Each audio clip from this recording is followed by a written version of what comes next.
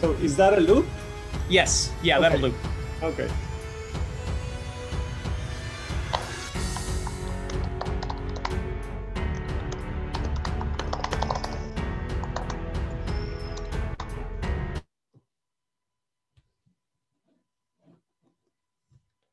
Whoa.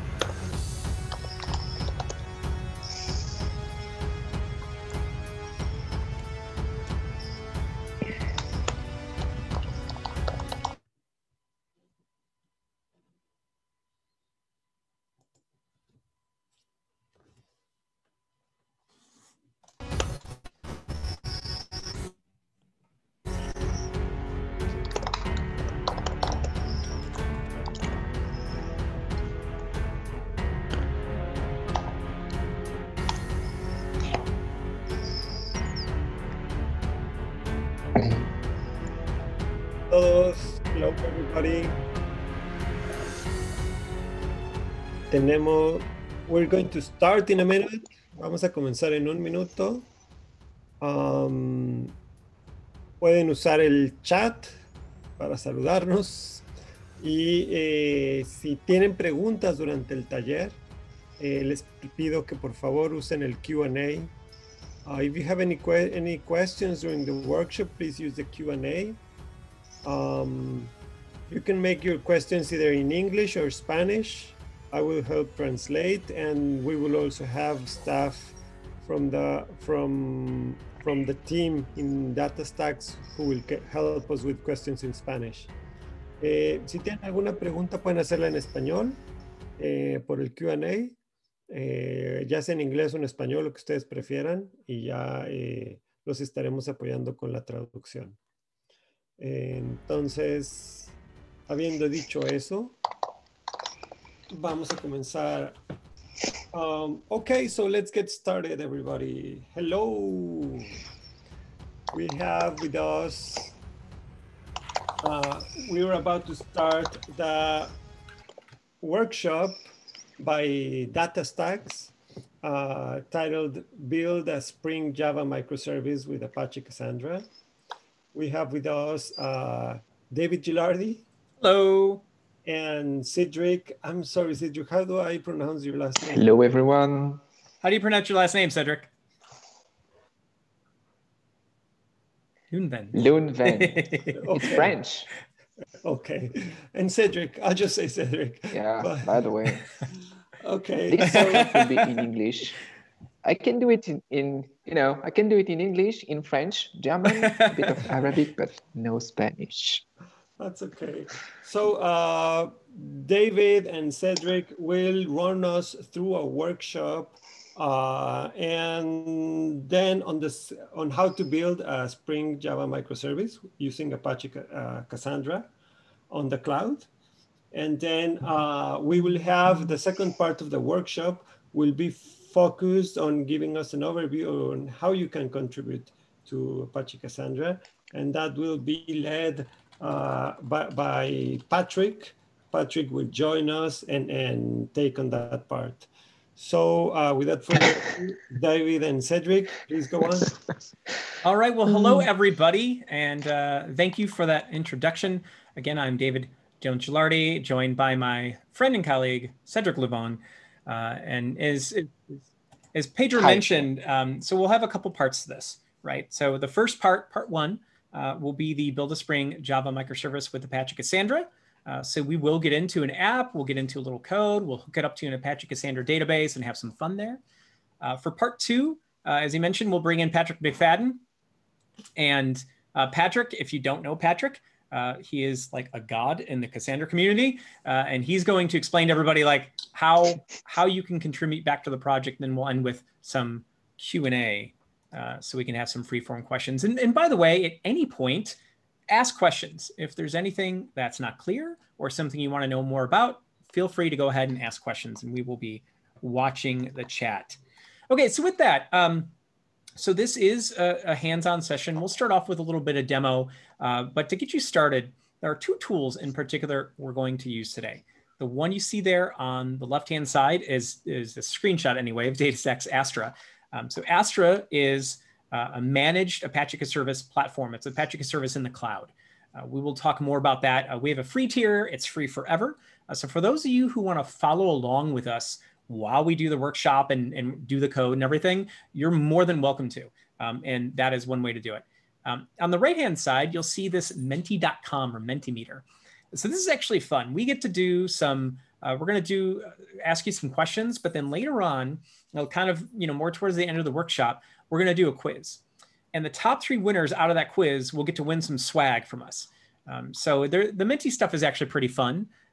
So we encourage you to join into that. And especially too, for the initial survey questions, the things we ask, it kind of gives us a better idea of who all of you are.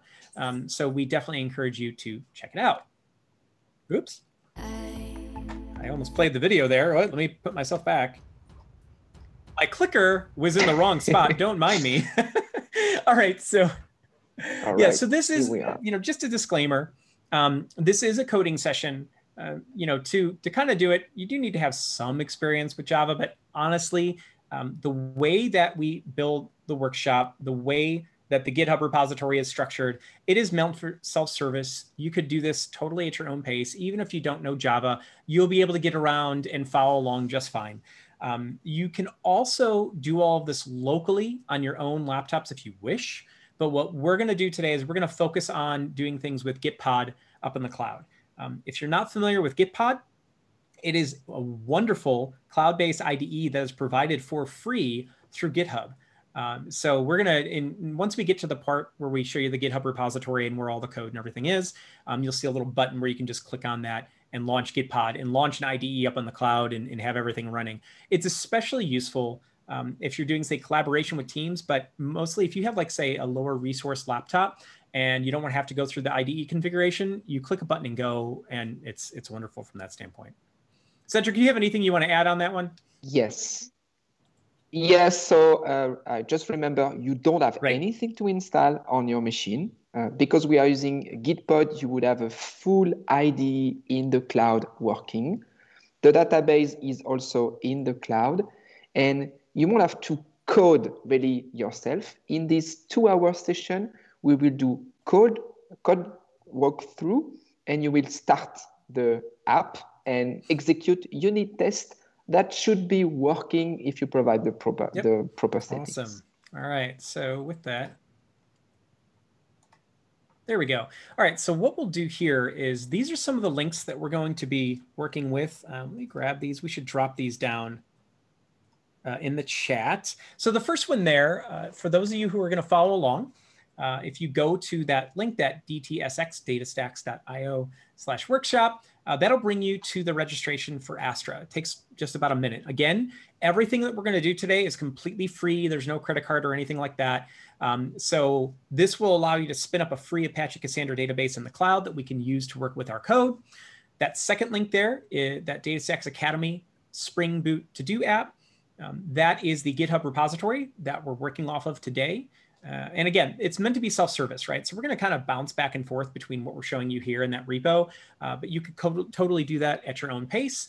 And then the last one there, for those of you who are interested in working with Apache Cassandra in Java in particular, we're using the 4.9 Java driver, the DataStax driver Java drivers for Apache Cassandra. Let me get those links actually.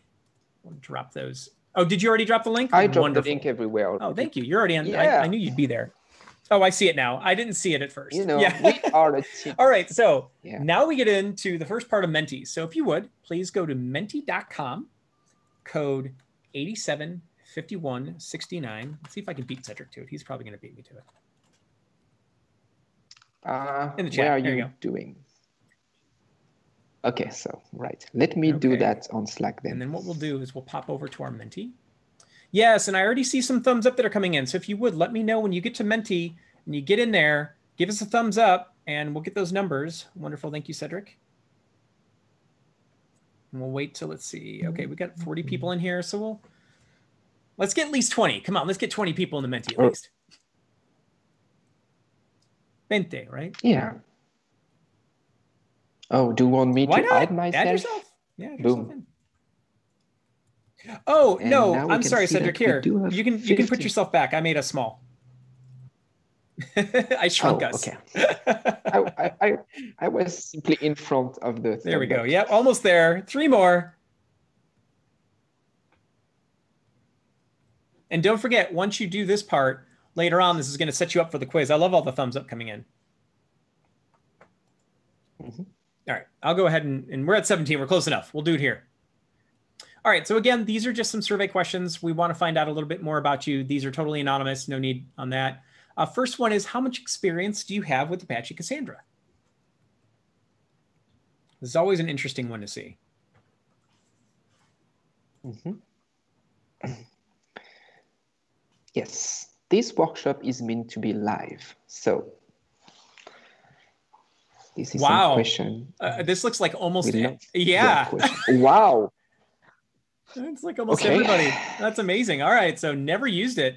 Well, we may have to, that's good to know because there'll be some parts where we talk about Apache Cassandra a little bit. We may have to ensure that we explain a couple things. Okay, less than 1 year. We have one person in there who's used it a little bit more. Excellent. All right, thank you. All right, I'll move on to the next one. And then have you been to any of our workshops before? I'm going to guess it's going to be no for everybody. We have had workshops. Oh, we have one yes. What? Oh, we have 2. Wow, because our workshops, the ones we've done outside of the conference and such, we do them for Latin America and such. Wow, I did not expect that. Well, welcome back, by the way, for those of you who've been to one of our workshops before.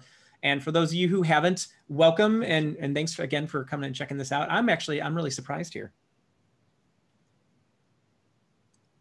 Yeah, that's cool. So we are doing those live workshops on YouTube on Wednesday and Thursday. And I feel that best time for LATAM region is the Wednesday at 12 p.m. Eastern. EDT. Yeah, that's my time zone. All right, wonderful. Thank you. And all right, so this one's going to be funny. You can select multiple in this one. How did you hear about this workshop? I have a feeling that from a conference might be it. Oh, it came through an event. Wow. Oh, okay. I'm going to get surprised again. I'm definitely getting surprised again. How cool. Super cool. Oh, did you notice that because this is a green bar, it's kind of so a little fourth wall here. You might notice that we're using some video effects, and apparently my green screen matches to the green bar that I added perfectly. So you're seeing a background. So I didn't see that coming. That's kind of fun. Oh, and I see Jose in the chat says, I'm wrong because I follow you in Twitch. Huh, well, that's good to know. We should keep the Twitch stream going. All right, then. Are you using microservices in production? How many of you are using microservices?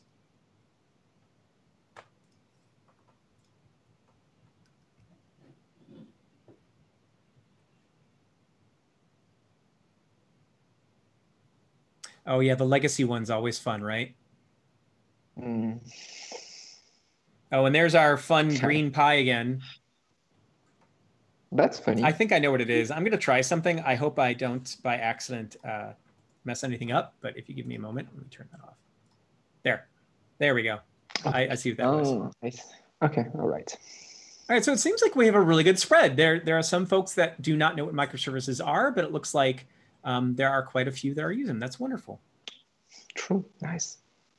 All right, and the last one, I believe, which programming languages do you prefer? Yeah, you can only pick the first. Sounds well. Yeah, right. Now, we used to list like all of the languages. Well, not all of them, but some funny ones. But it gets to a point where there's too many on the screen. All right, so we've got a lot of Python users in here. Mm-hmm. All right, awesome. All right, thank you for answering those questions and giving us that context. Now, if you would, leave this window open. We're going to come back to it later for the quiz when we go to do the swag. Yeah. All right, so first thing we want to do is give you just a little bit of a demo, quick demo on what it is we're doing today in the workshop. And then we're going to give you an introduction into Astra. I briefly mentioned what that is. I'll get into more detail later. Then Cedric is going to take it, and he is going to give you a nice primer on Spring and Spring Boot, what those are all about, and how then we can go about planning our application to use with Spring. And then, okay, yeah, go ahead, Cedric. No, nothing. Oh, I thought you were going to say something there. All good, all good. Okay, and then we'll follow up then working with the DataStax drivers. Now, to be clear, the DataStax drivers can be used with open source Cassandra, Astra, DataStax Enterprise, whatever, right? So if you're using, and they're pretty much the standard for open source Cassandra and such. There is a ton that the drivers do for you right out of the box. We'll talk about all of what that is. And then the last part is we're going to go ahead and build and test our basic CRUD app. So the first thing here is, if you think about it, what do you usually do when you want to learn or need to learn a new language? Many of us have our own methods for how we go and jump into a new language. There is a project, if you're familiar with it, by the way, let us know in the chats, To Do MVC. So To Do MVC is a project that has implemented essentially a known front-end UI, a known interface in a bunch of different JavaScript languages, frameworks, all that kind of thing. What's really neat about this is then if you want to learn a new language, let's say that you're really familiar using jQuery and basic JavaScript, but you want to get into React or something. Well, then you can start by looking at and understanding the To Do MVC application. It's a very simple app, by the way. You can start by looking at it in the language you know, and then you just go ahead and you literally can just click on one of the ones that you don't. You see it's the same exact implementation, and then you can start taking a look at the code and making a nice comparison. And a matter of fact, if I pop over there real quick and take a look at it, I mean, they have a ton of frameworks that are supported. And again, they're all implemented the same way. So if I go to like Ember, I can then exercise the app that way. If I go to React, I can look at how it's implemented in React. I can look at the source code for all of these. So again, it's a nice way you can use that as kind of like a jumping board to help you understand a new language. Now, there's another project called To Do Backend. So what they did is they built off of what To Do MVC did, where To Do MVC is really the focus on the front end using JavaScript frameworks. Hence the name To Do Backend is really focusing on the backend languages, things like Java, things at the business layer. So again, if I take a look, we'll go to the back end. This one, by the way, is even crazier. There are so many languages here. It's a little daunting, actually. We're focused on Java and Spring, so that's what we're going to be using today. But they're wonderful tools if you're learning a new language from the front end and the back end piece to get into. Cedric, is there anything you want to add to any of that? I think I need to do a pull request to put our sample in this website. Yeah, I know. I was actually looking for it the other day. That's why I asked you the question I did.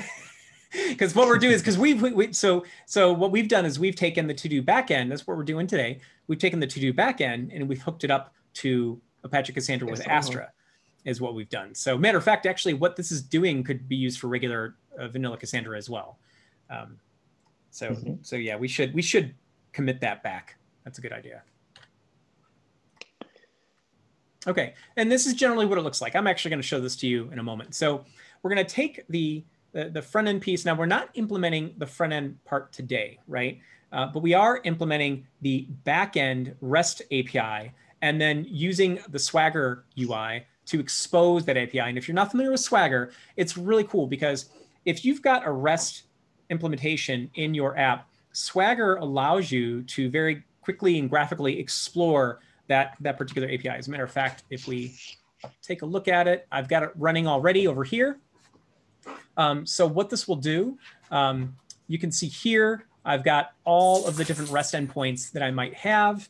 And so it allows me, I can just kind of like click on one. Let's say I want to cancel that and I want to get, implement CRUD operations. I want to get all of the tasks that I might have. I can just come here to the UI. I can say execute it. Now, right now, I don't actually have any tasks in here. So why don't I go ahead and put one in there? I do that every time. Every time I click on the wrong thing. Yeah. To use the post. It's funny. So let's say I wanted to create some tasks through my REST endpoint. I'm going to give it a title of just demoing creating a task. I say execute. Wonderful. And now if I go back to getting the complete list of tasks, I can try that out, execute, and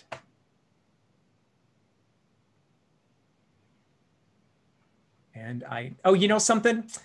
I deleted the table. I dropped the table, Cedric. I have to go recreate that when we do the tests. So, oh, geez. Okay. Yeah, I dropped it. That's what I did. So what we'll do though, you can imagine what should happen there, obviously, is when you bring this up, you're going to be able to interact with the REST API. So anyway, for those of you who aren't, again, familiar with Swagger, it's nice because I don't have to write this in code. I can just implement Swagger and it exposes this graphically. It's a really nice tool to use. The last thing before I move on is just to show you, by the way, what the MVC app itself looks like, or the To-Do MVC app looks like. So it's just a simple task list. That's all it is, right? So you can see I was kind of playing around earlier. I put in one for CCOS awesomeness and more tasks. If I want to put something else in, hello, Pedro, task, or whatever. I have other interactions. I can say delete a task, or I can complete a task, things like that. So what this really does is it exposes basic CRUD operations, right? They're the exact types of operations that when you're first establishing connectivity to your database from an application standpoint, you want to figure out that plumbing for CRUD operations, create, read, update, and delete. That's what this does. So that's the front end piece. And that is then using the back end to talk to the database. All right, so moving on. Do we have any questions or anything? Oh, can I zoom? Yes, I can totally zoom. Yeah, when I go back, I'll make sure to zoom in. Thank you for pointing that out. Okay, so Astra, simply enough, DataStax Astra is a fully managed Cassandra without the operations. So Cassandra is a distributed NoSQL database. For those of you, we saw in the beginning, right? A lot of folks had never used it before. Many of us are used to using relational databases like MySQL or Oracle or whatever. And the main difference is those are not distributed databases, where Cassandra by its nature and what it does is actually a database that it spans across multiple nodes. It's a distributed system that can scale up linearly and scale up in real time. It is known for its resiliency, its robustness, its ability to be always on and to essentially kind of perform at scale and indefinitely scale. Some really familiar names that use Cassandra and have for years, folks like Apple, FedEx, oh geez, there's a million others, Cedric, and I'm all of a sudden blanking on all the good ones.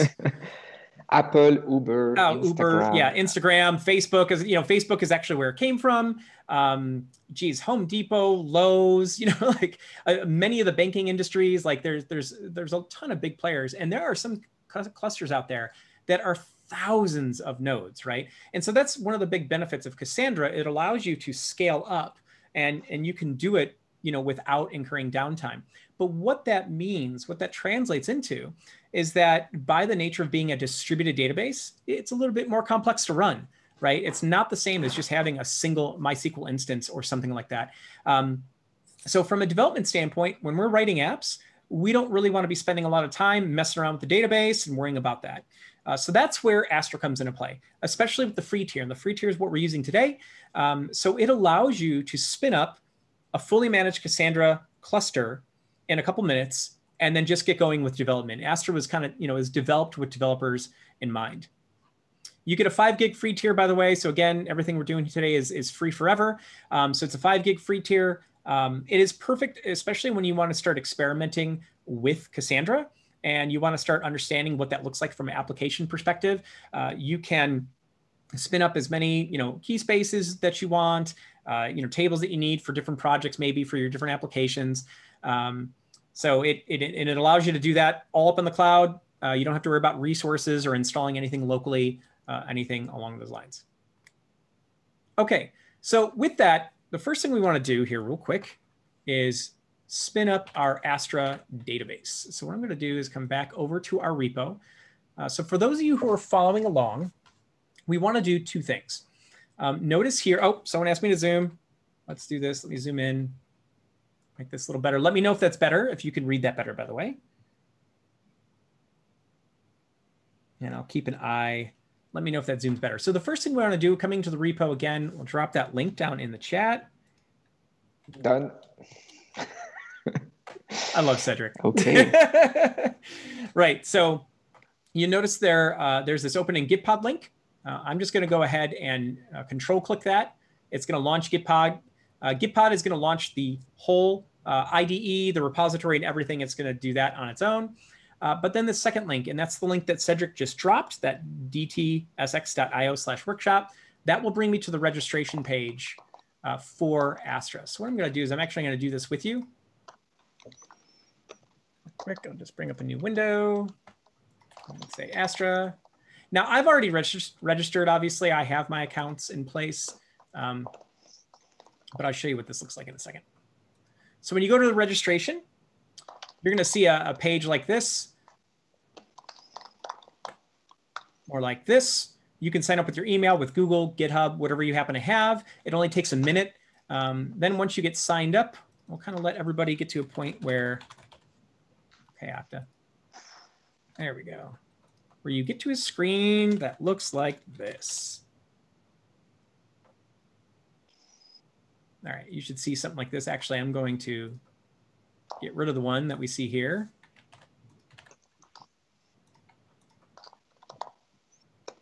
All right, you should see a screen that looks like this.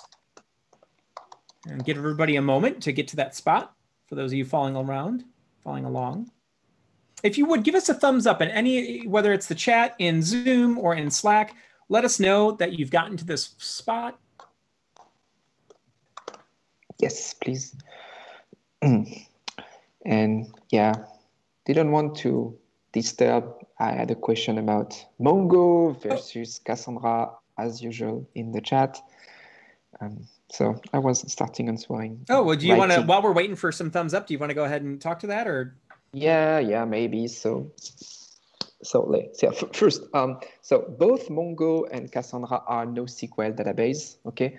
So first, maybe for junior developer, you would consider moving to NoSQL database when your data do not fit on a single server anymore.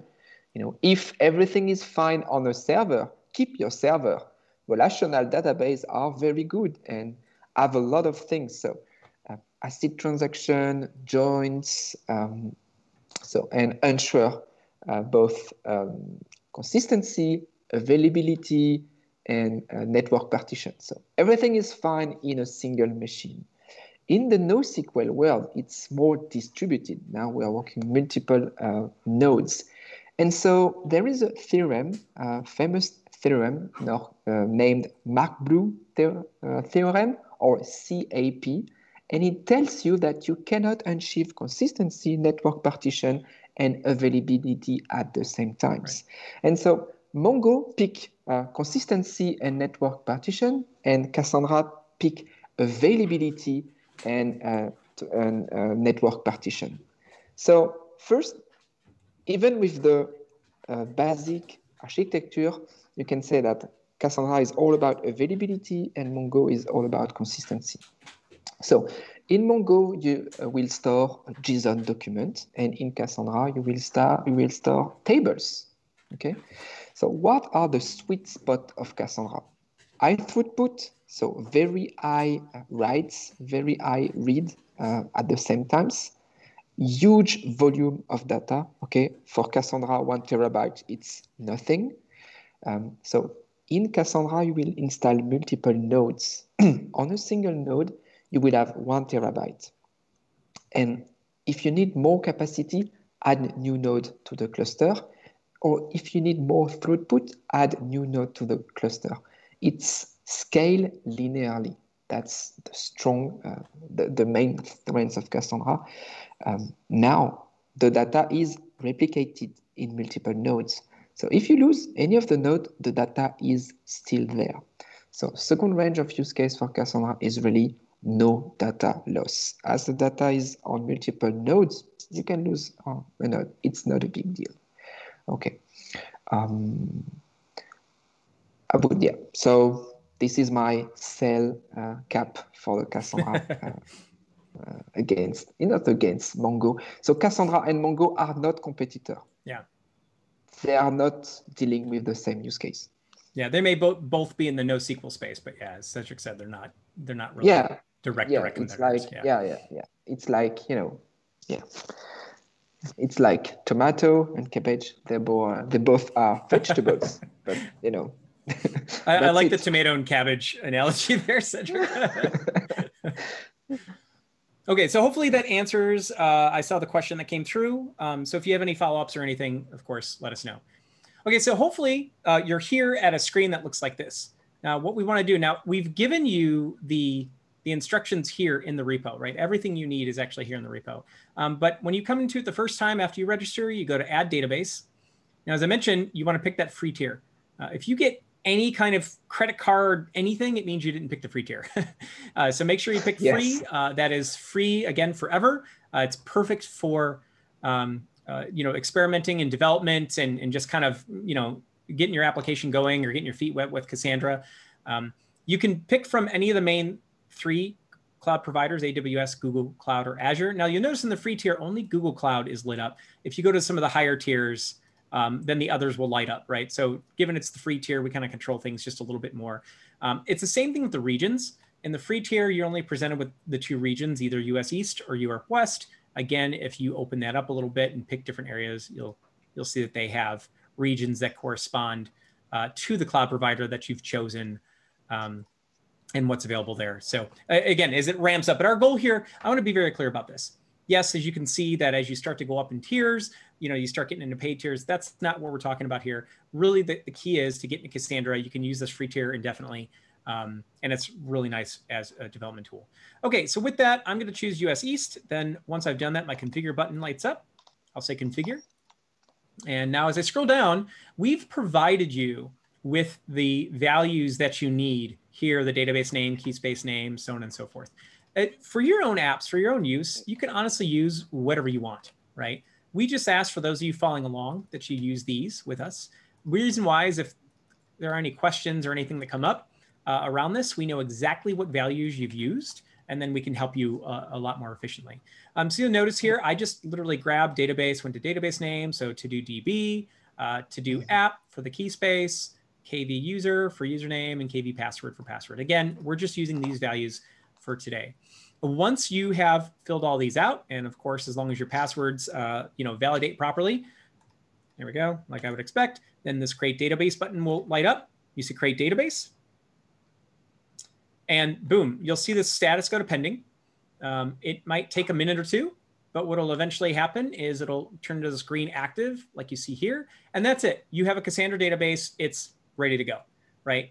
And at that point, anyone who's doing this, we'll just go ahead and leave that there. And that way, when we come back around, we will then use that database with our application. All right, do I see any questions? Okay, I see Cedric is posting things. Thank you, Cedric. Wonderful. Okay. Yes. All right, excellent. Now the Secure Connect bundle piece, I'll just wait on this. Unless Cedric, you think it's a good idea to have them do it now. I figured we'd give folks a chance to get the database going and then come back to it. Yes. Maybe let's come back to that later. Okay, yes. We'll come back to that. By the way, we will wait for sum up on the chat just to see if your database is ready to go. That's right. And the Secure Connect bundle is actually really nice. If you think about it, if you are connecting to a database that's out in the cloud that is accessible by public IPs, you probably don't want just anybody to be able to walk right on your database and do things. Astra is very secure. And what Astra does is once your Apache Cassandra database is up, it will create what's called the Secure Connect bundle. That encapsulates all of your SSL, like key store, trust store, all that kind of stuff that you would need from your application to connect securely to your database. It encapsulates all of that in there. It knows where your nodes are, all of that. What makes that really cool is that once you download this bundle, you just pass that in as a configuration line parameter to your driver initialization when it connects to the database, and it handles all of the secure connection for you. Again, it's made so developers can just get in, drop the bundle and go, and you don't have to mess with it. All right, so with that, then we are going to move into the introduction to Spring and Spring Boot. I'm looking for questions. I don't see any just yet.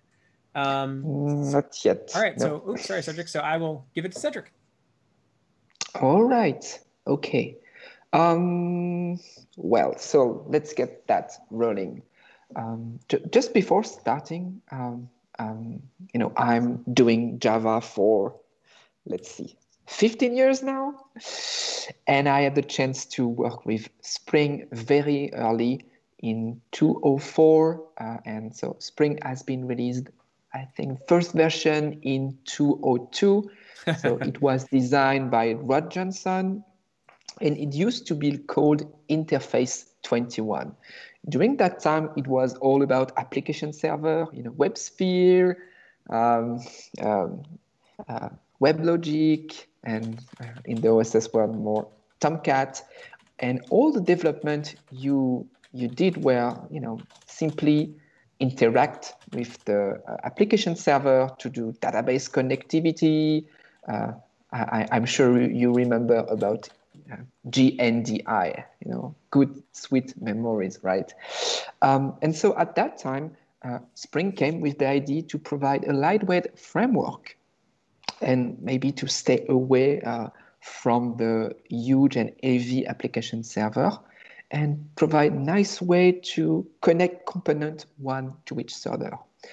One way to do that is by implementing a pattern called inversion of control.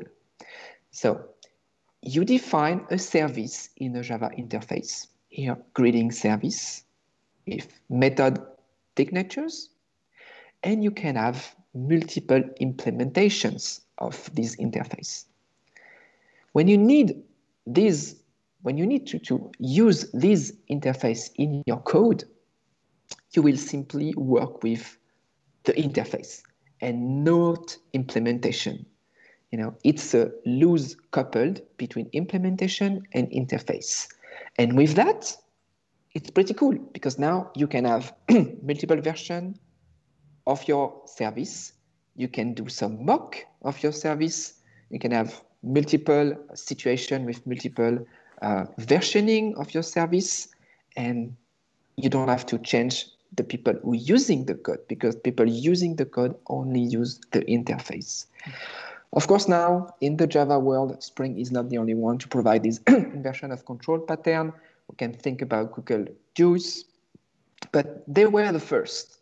And this is why, Spring was a success in day zero, and it was called Interface 2.1.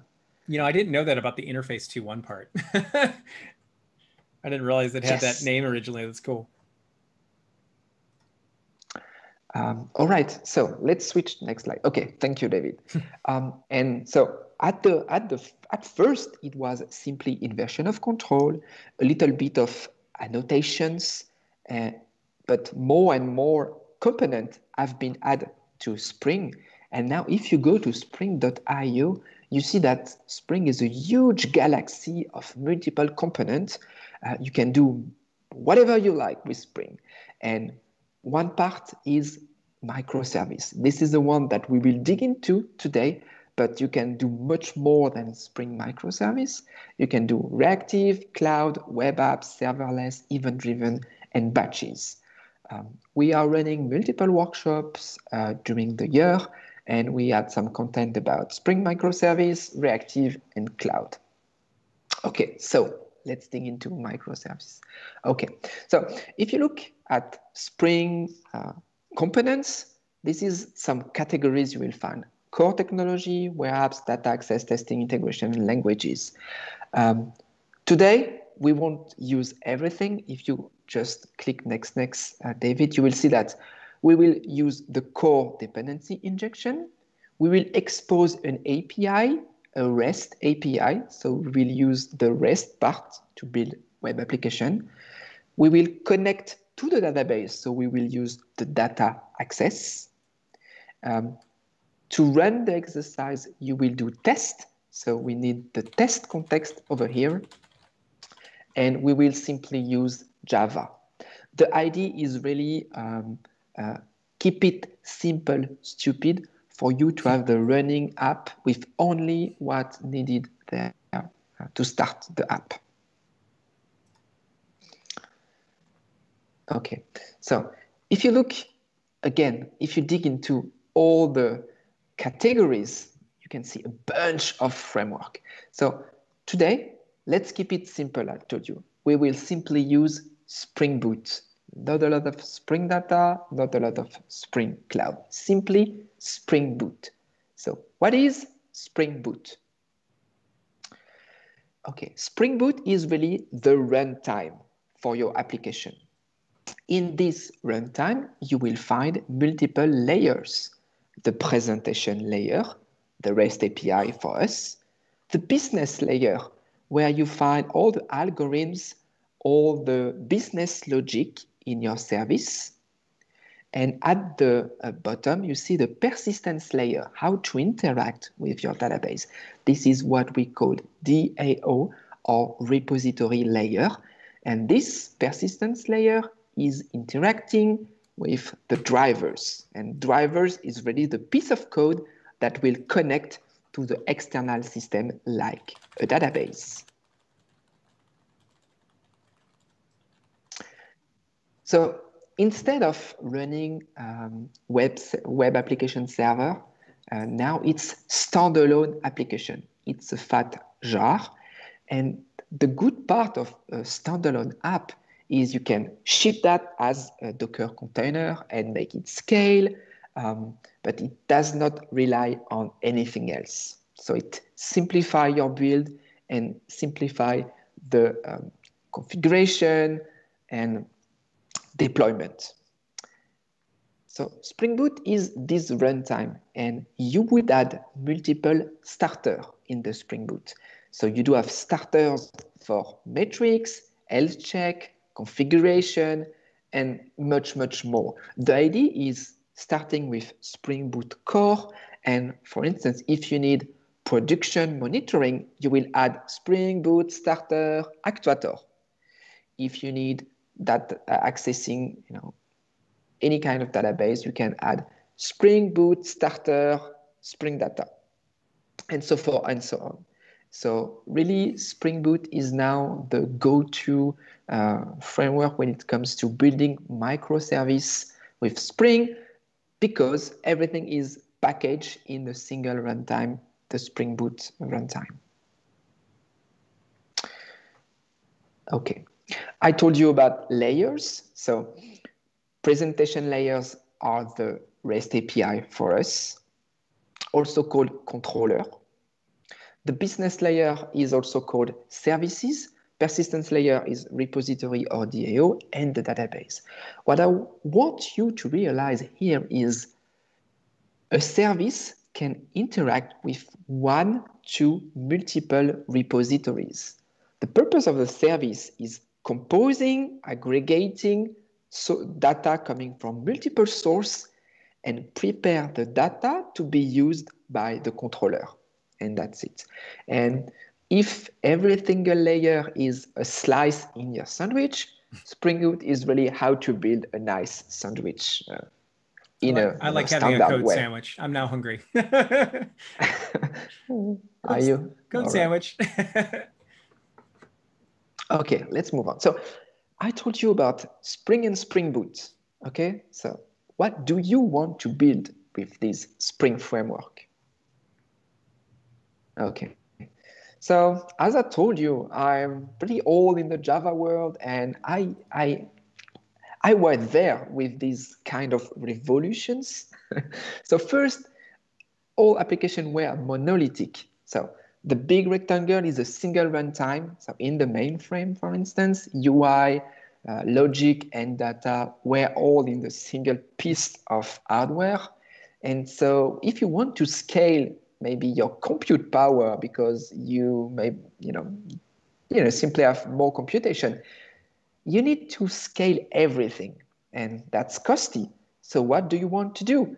You want to go to what they call that open, and they split in multi-tier.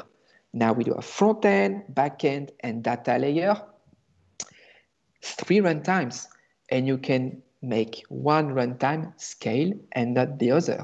And you can have people implementing only front end with his own skills, and another implementing backend. And in between, we created some format to exchange. So, web services at that time, maybe RPC. Or, maybe sockets. I actually remember applications that were just direct sockets. True. So I think it was multi-tier was definitely in the 90s. Yeah. So beginning of 20th century came the SOA for service-oriented architectures. And now the idea is split again. We keep using front-end, back-end, and data layer are split, but inside each box, you split again. So now in the UI, you have maybe dedicated UI for mobile, dedicated UI for web server, dedicated UI for administrators. Same in the service, you have maybe a dedicated runtime called ESB, so Enterprise Service Bus, hosting one or multiple service, and service can be reused, but they do have a single piece of software for the service. In these ESB architectures, we tend to have OSGI, and you can make a service scale even if it's still inside a ESB, but it's still not the best scenario, right? Same for the database. Now, RDBMS, it's not the single silver bullet database handling all the situation. You have so much data that you need to think about Hadoop or NoSQL database. We had the question before. And now let's go to the modern applications. In the UI, again, they like to split again. So now instead of having a single UI for the web, for instance, now you do have in the UI for the web, you do have single page application, you do have components inside a page, you have some native part for mobile, you just split into component again. Those components need a very specialized backend just to have exactly the data they need. This is what we call backend for front end. This is where you find GraphQL technology now, because GraphQL is pretty neat for total front end. You only get what you asked, and that's really the proper technology JSON format to interact with front end.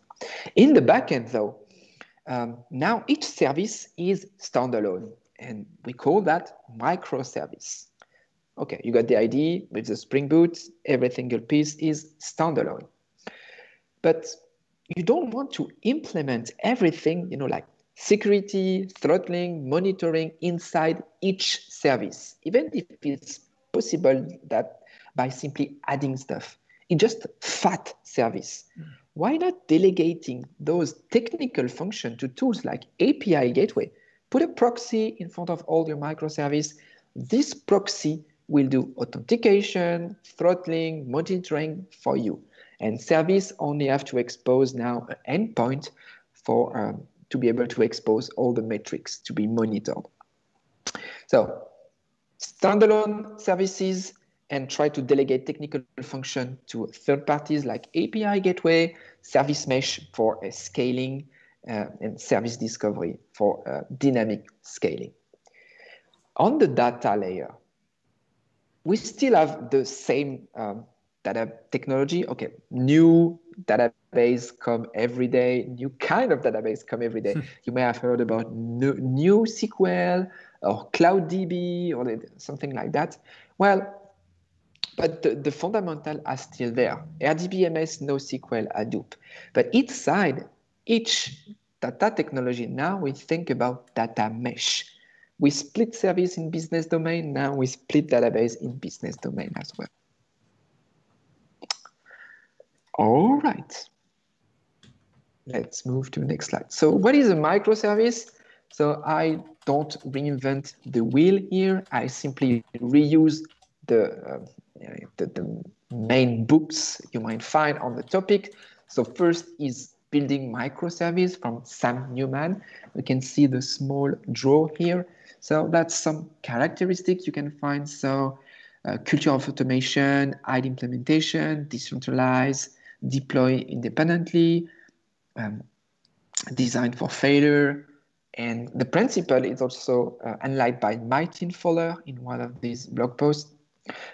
So organized around business capability, product and project, smart endpoints, decentralized, infrastructure automation, designed for failure and evolution in design. Okay, don't want to go too much into the detail. It's mostly hands-on today, but as a nutshell, advantage of the microservice: reduce cost. Okay, you scale only what you need. It reduces risk because now the microservice can be scaled multiple times. It can be scaled out. So if one piece fails, you still have multiple instances to keep the service alive. It increases the release speed because you ship only small piece of software, and it enables visibility because now everything is ended in a single place for security monitoring, and you do have a nice monitoring capabilities. But on the drawback, disadvantages, it's complex. It's not for everyone. Having hundreds of service in your IT is not that easy. It really needs some, proper orchestration, security management. It's also a culture change. And guess what? It's a bigger run footprint. Because if single service has its own runtime, it's use CPU, it's use RAM. Okay, next slide. And so the last part, introducing you microservice, is really, okay, microservice really fit the Apache Cassandra way of thinking. So I told you before, Cassandra is well known to be very good at scale out, okay? Real-time request, scalability at core. You need more throughput, add new nodes. You need more capacity, add new nodes.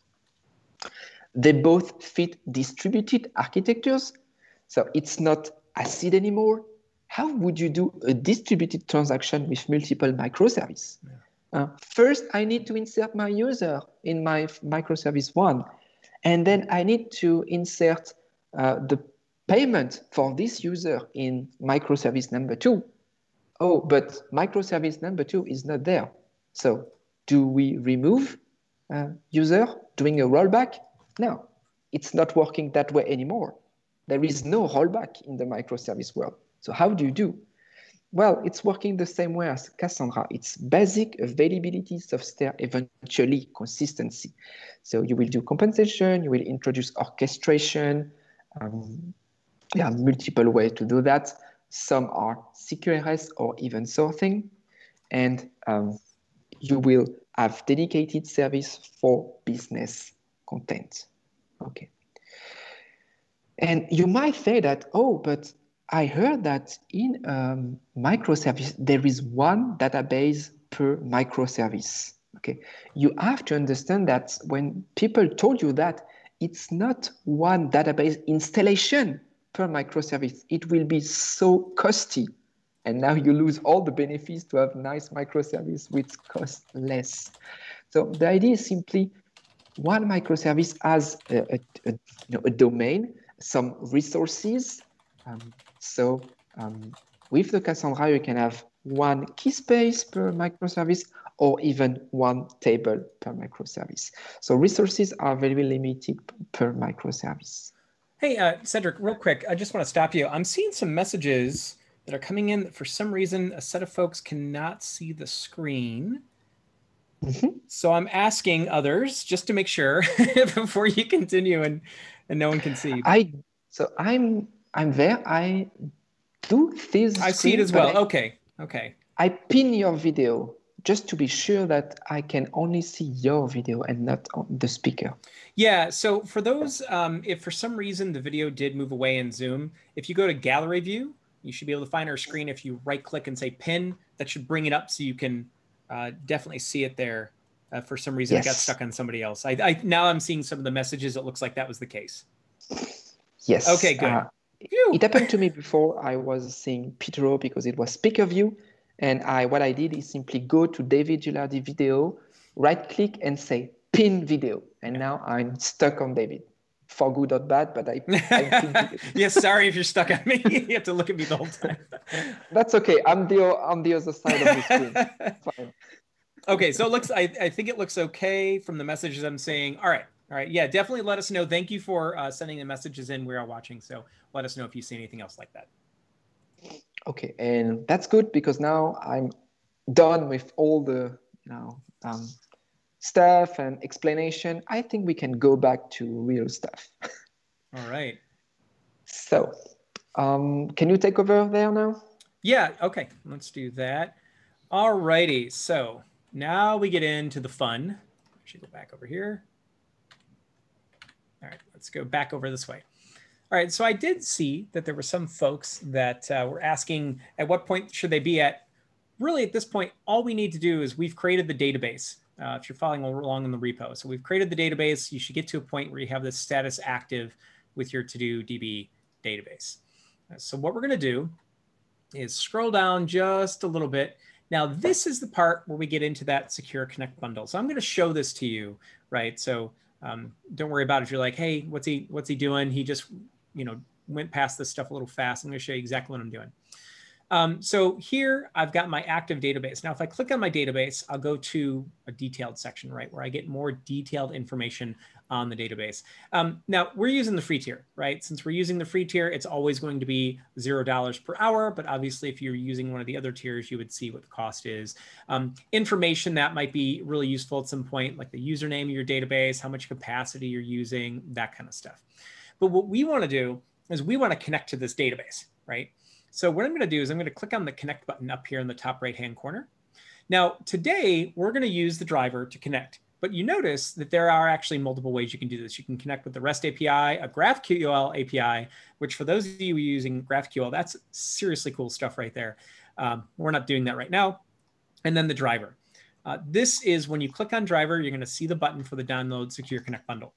So this is the part where we are now going to get that bundle I talked about that we can use in our application to hook up the app. So what I'm going to do is I'm actually going to just flip to a different screen and come back over. Yeah, I need to start this up again to my app.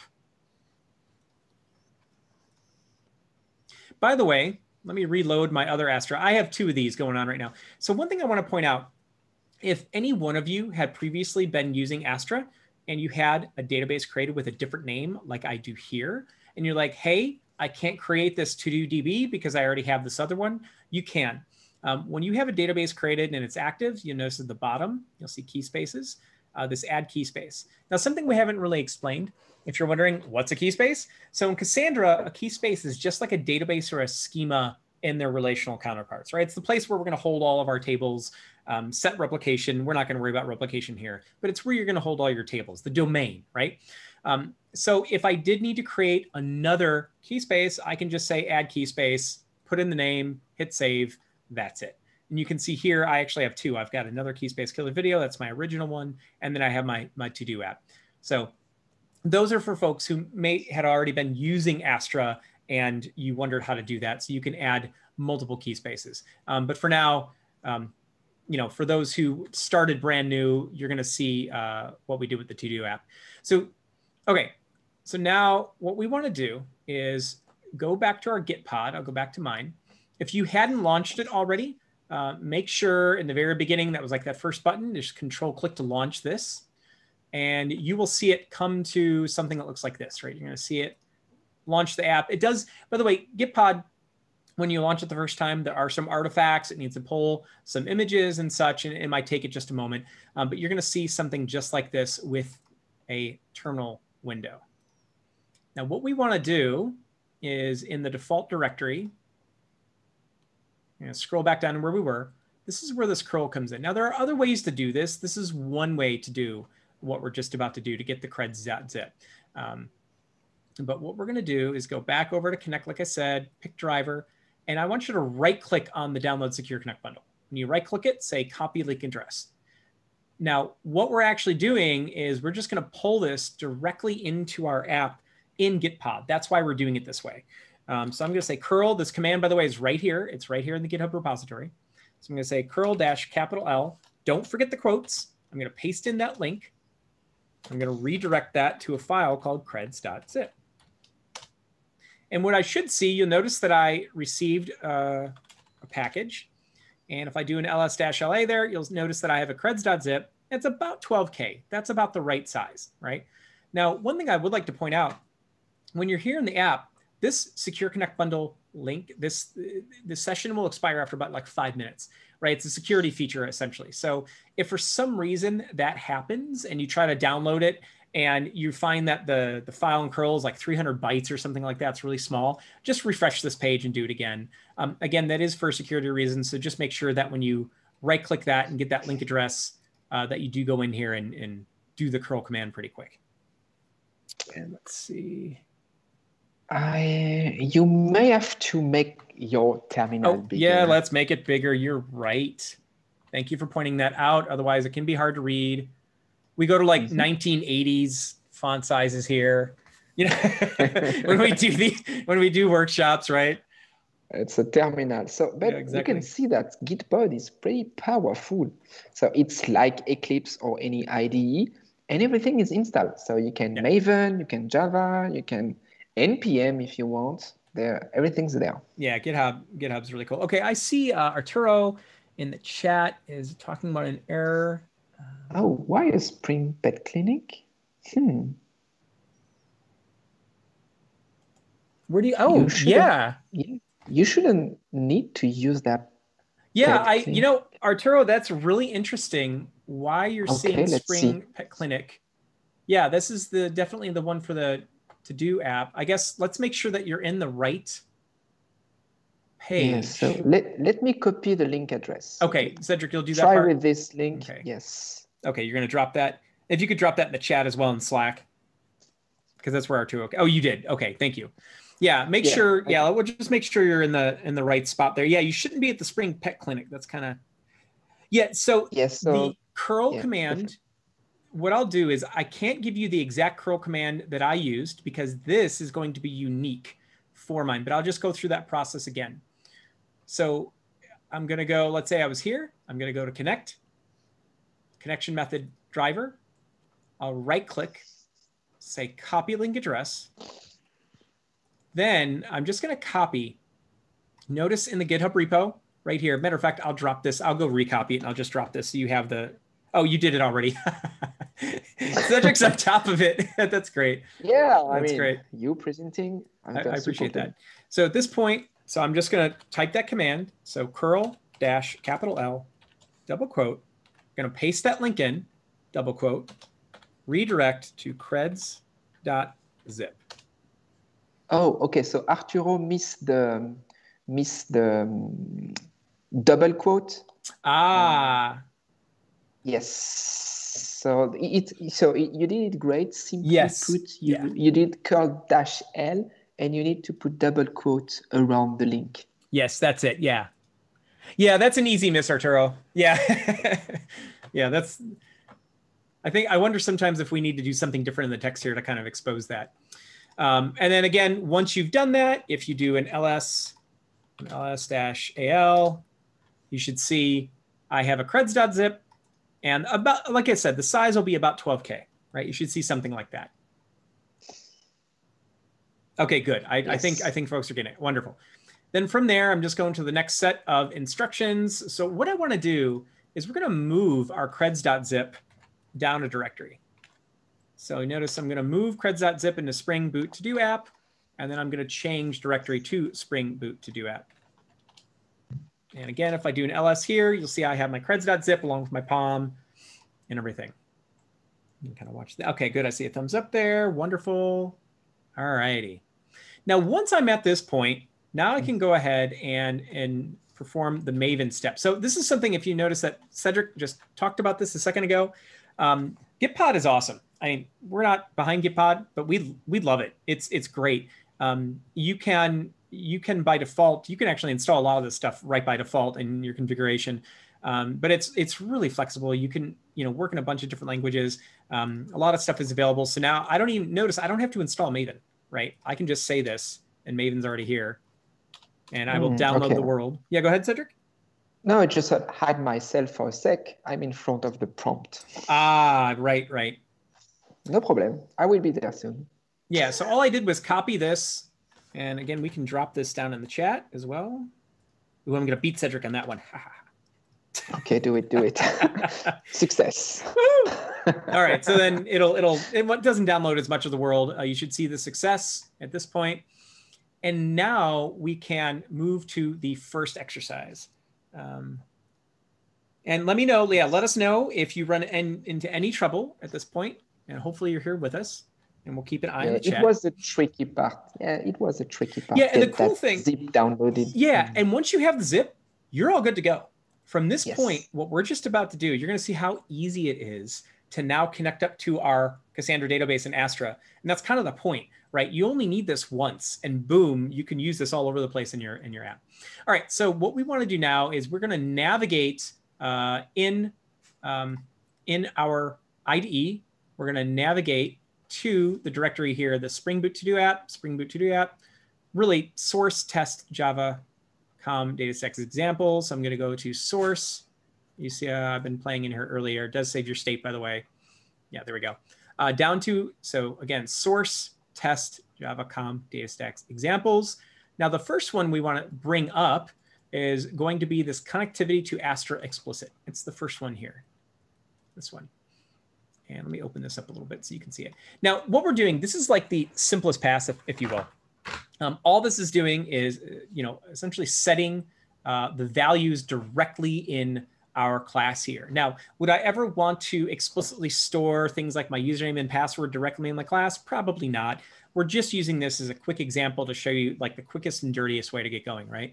But notice that here, this Astra zip file variable I have, it's going to reference the directory in the creds.zip we just created.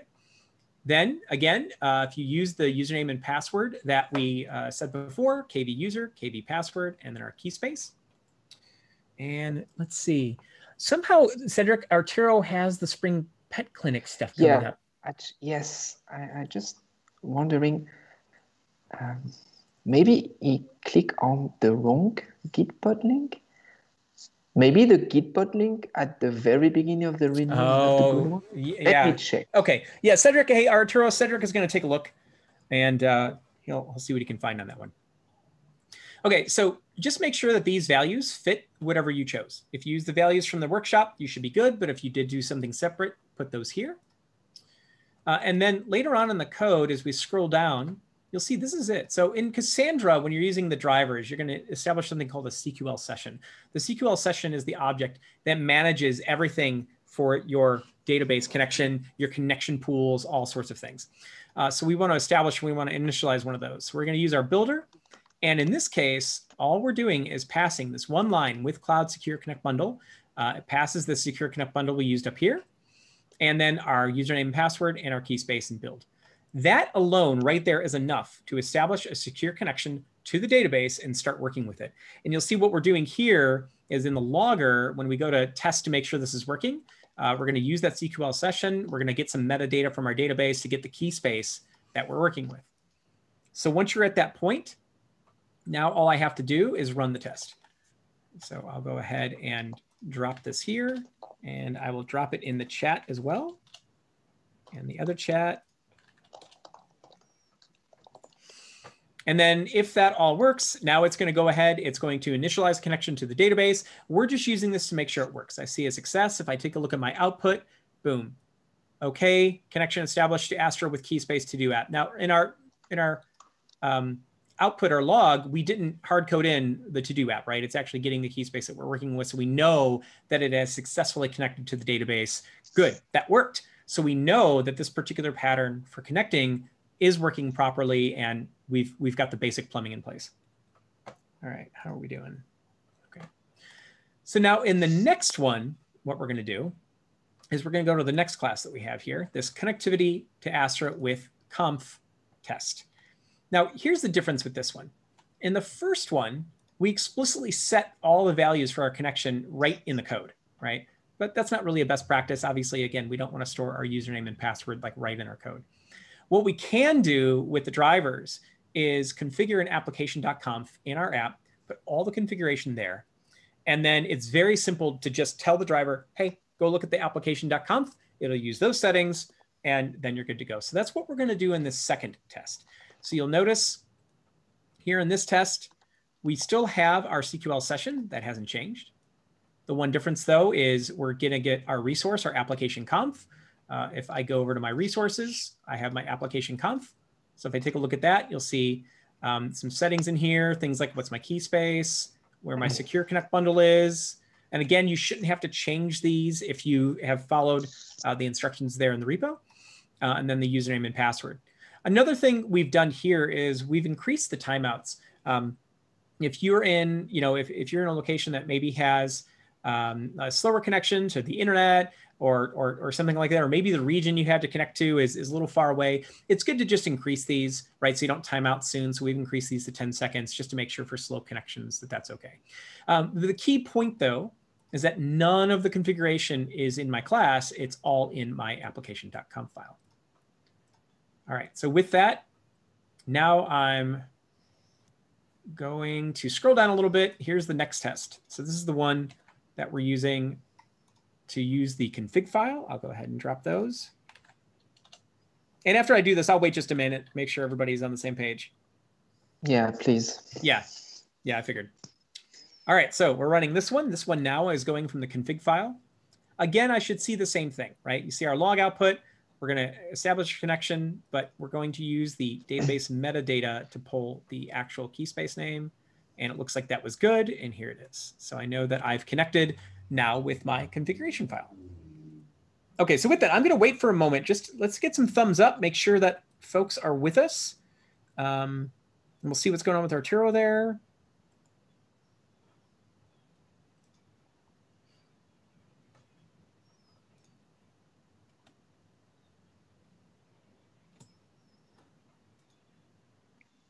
Yeah, that is. Yeah, I have no idea why Arturo is in the pet clinic key workspace.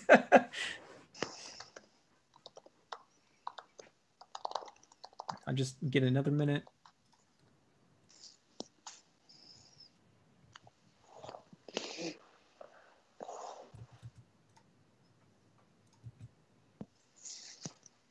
Oh, wonderful. Okay, so Cedric, you're working with Arturo. Great.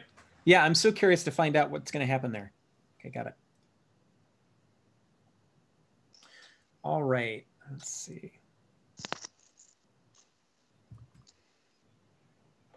Now, one thing while we're waiting, I just want to point out is at this point, all we have done is establish a connection to the database, right? We haven't created any tables or anything like that. So what I'm going to do is I'm going to come back to my CQL console. We're going to do this a little bit later. We're going to verify some things a little bit later in the repo and the instructions, but I'm just going to do it real fast just to take a look. So I'm going to take a look at my key spaces. Oh, I should probably blow this one up too, huh? There we go. Yeah. And we see that we have the to-do app one. So I want to use to-do app. And now I'll describe my tables. Okay, so I need to drop this. This is the one that I remember I said I was working with before, because we haven't actually created this table yet. Yes. Wait, what the? Oh, you know something? Why was that even there? That's interesting. Helps if I use the right stuff. Yeah. There we go. It's not. You can't just. You have to tell it that you're going to drop a table, right? You know, details, yes. Right? Yeah. Let's try that again. There we go. Much better. Okay, so I don't have a table or anything like that. I've just established a connection to the database, and And I see that Arturo dropped an image. Okay.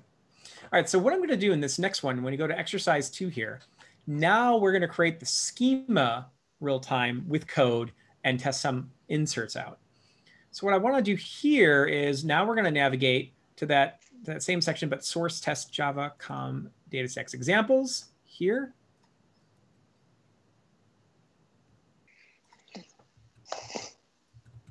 Here we go, down here. And now you see this create schema and Astra test, right? Now notice what we're doing here. At this point, we're actually going to use our application conf again. We're using the same configuration and setup that we had before. But this time, we're now going to go ahead and essentially create the table. You see this simple statement. We're just creating a statement with the driver. All this, by the way, all this to-do list repository, table to do, these are variables that are in our to-do list repository interface. We'll look at that in a second, actually. It's just pulling the values out for the columns and everything that we're using there. But we're actually creating the table. So we're going to create the table, our partition key, our columns, and then it's going to execute that. And matter of fact, yeah, I should pull that up. Let me pull it up. Yeah, and we can still go back to slide a bit because we did not introduce which table we need. That's true. Yeah, let's do that. I stop a little bit before, and I think during the time people connect and give us some thumbs up. Hey, look, Arturo has he's got the right one. Woo! Yes. That was so interesting that got into the wrong workspace like that. Cool. That's our fault. We probably have some wrong links. We must, yeah. So we'll have to fix that. Sorry about that. Thank you for being patient, and I'm glad you're moving in the right place now. Great. All right, so Cedric, did you want to talk to these a little bit, and before we move on a little bit more?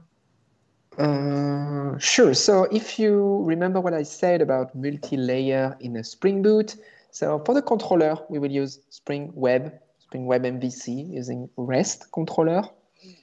We don't need any service layer because there is no aggregation, composition.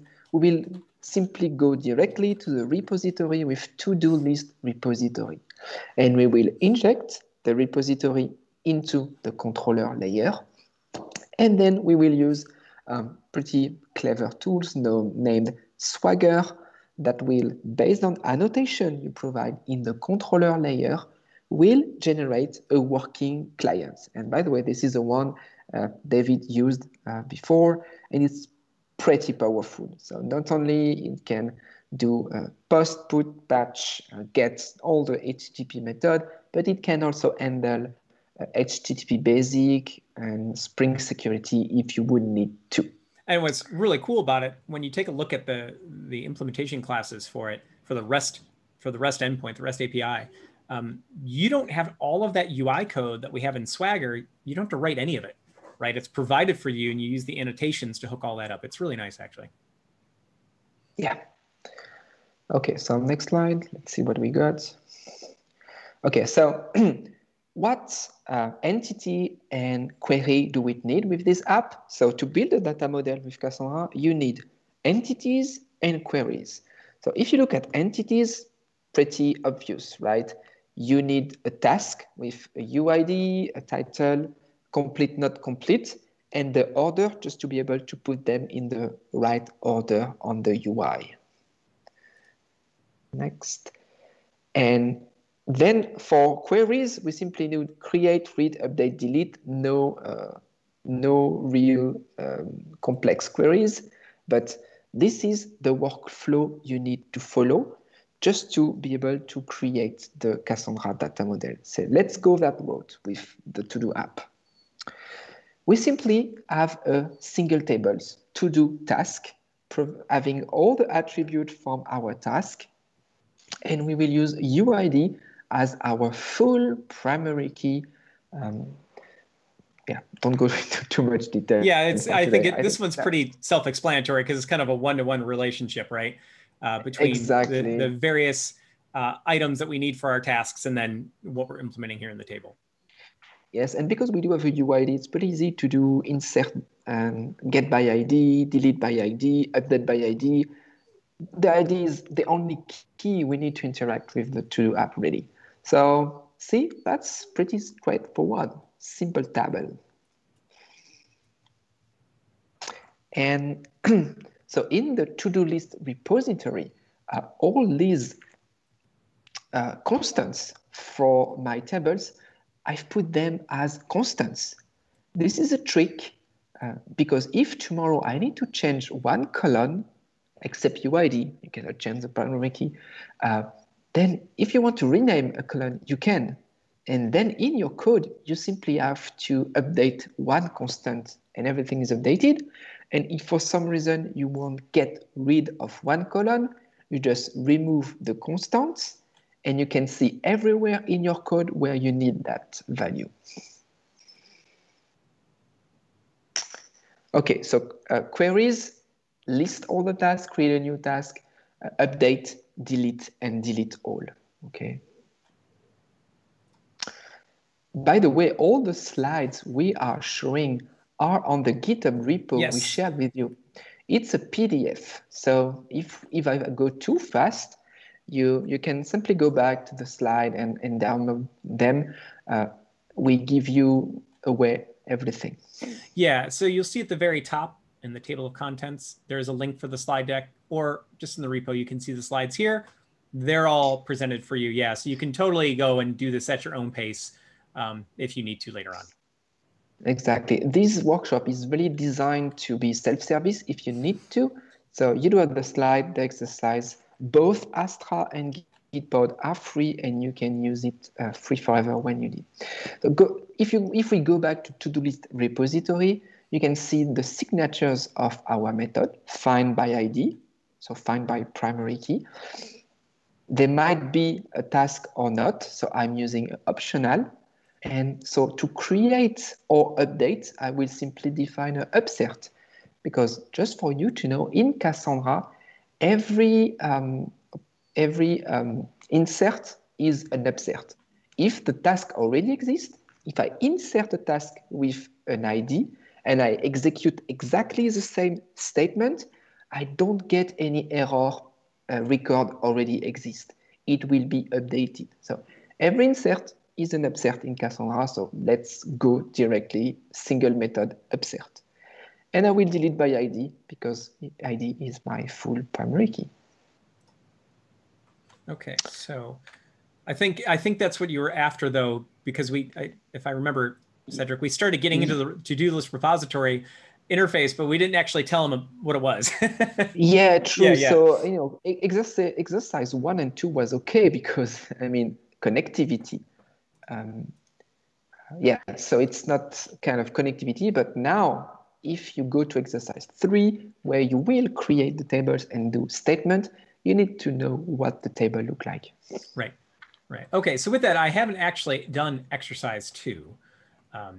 So now that we have a little bit more explanation of what this to-do list repository actually is, right?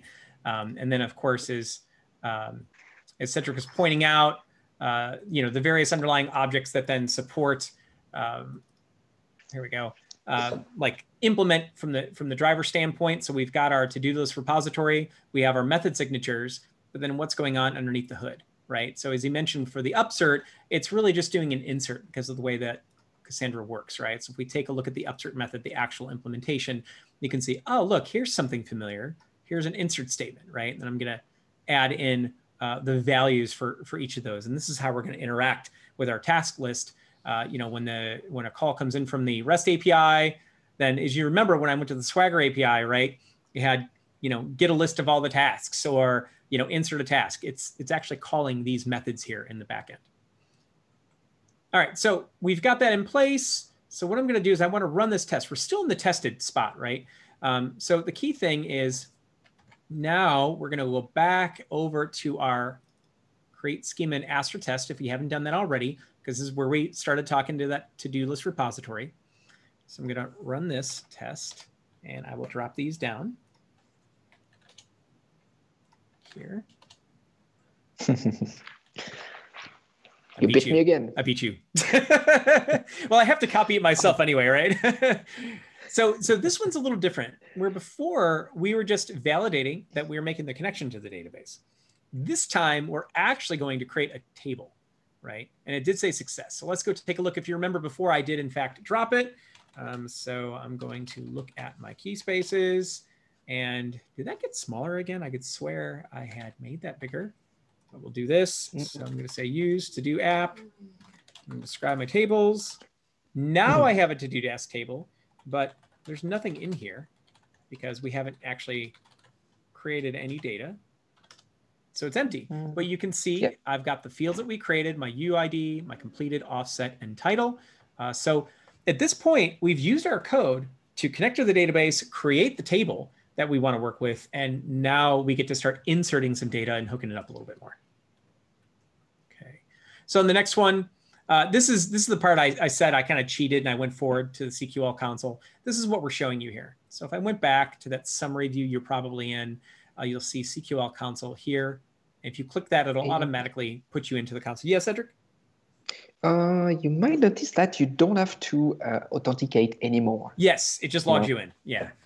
Yeah, I think in the README, they may ask you to provide user and password. You don't have to do that anymore. Yeah, that's right. It'll automatically log you in. This is a slightly older screenshot right here where you used to have to type those in. Yeah, you just click on it. It'll log you in. You should get a prompt that looks just like that. Yes, it's evolving so fast. Astra, just great.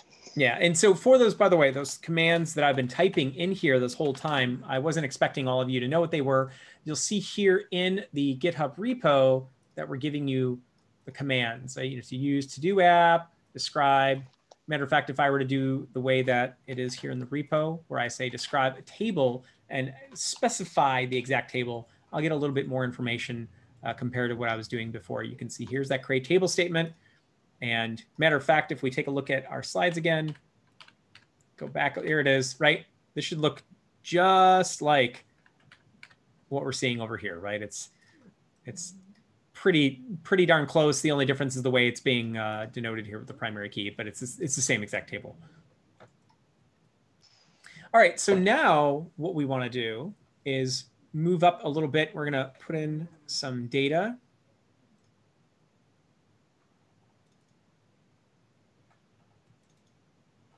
There it is. Okay, so now we want to open this class. You'll see it's CRUD with Astra test. So now that we have our table created, we're going to just run a test that's going to do a simple insert. Now, notice, though, it's using the same exact pattern that we saw when we were interacting with our taskless repository. That's exactly what we'd want, really, right? And this is just a test to ensure it's all going. So the sample title, I forgot what it is, but I've changed it to CCOS Awesomeness.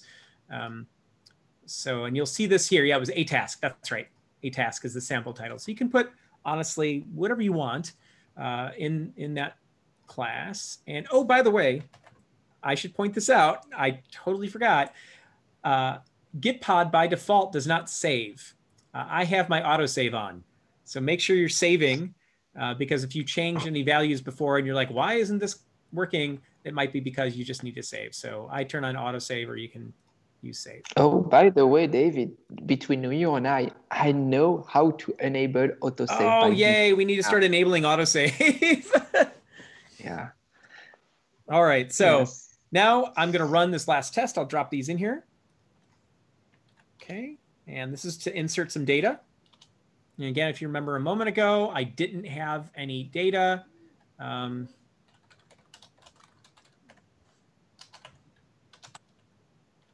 Right, it should be empty. I'm going to come here. I'm going to run this test.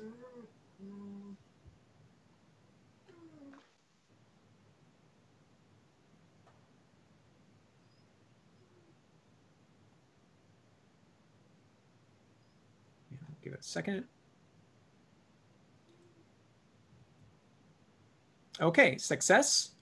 So good. It says the task created gave me the UUID. I go back over to my CQLSH console. There we go. My data is in place. So I know now that my code is working with connectivity and basic CRUD operations to put something into the database.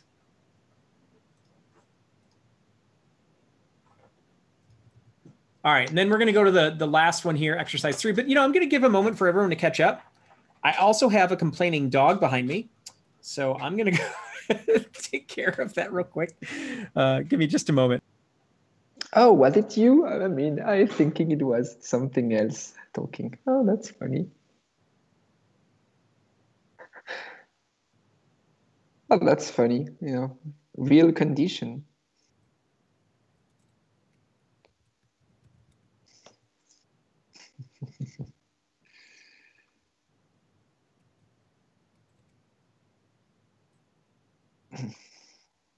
Yeah, I'm not sure exactly what you were all hearing. But this is what happens when you do conferences from home, right? Yes. I was wondering, was it me? Or anyone else? No, okay, oh, that's great. All right. That's great. That's funny. Yeah.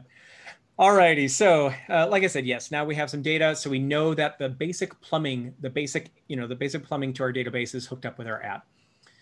So now going to exercise 3. By the way, I see Arturo's typing something. I was going to say, if I can get some thumbs up, let us know.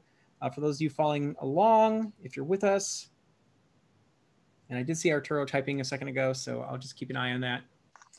Okay, so now that was all from our unit test, right? We're just using that to just test out to ensure that we do in fact have that connectivity, that we can work with the database.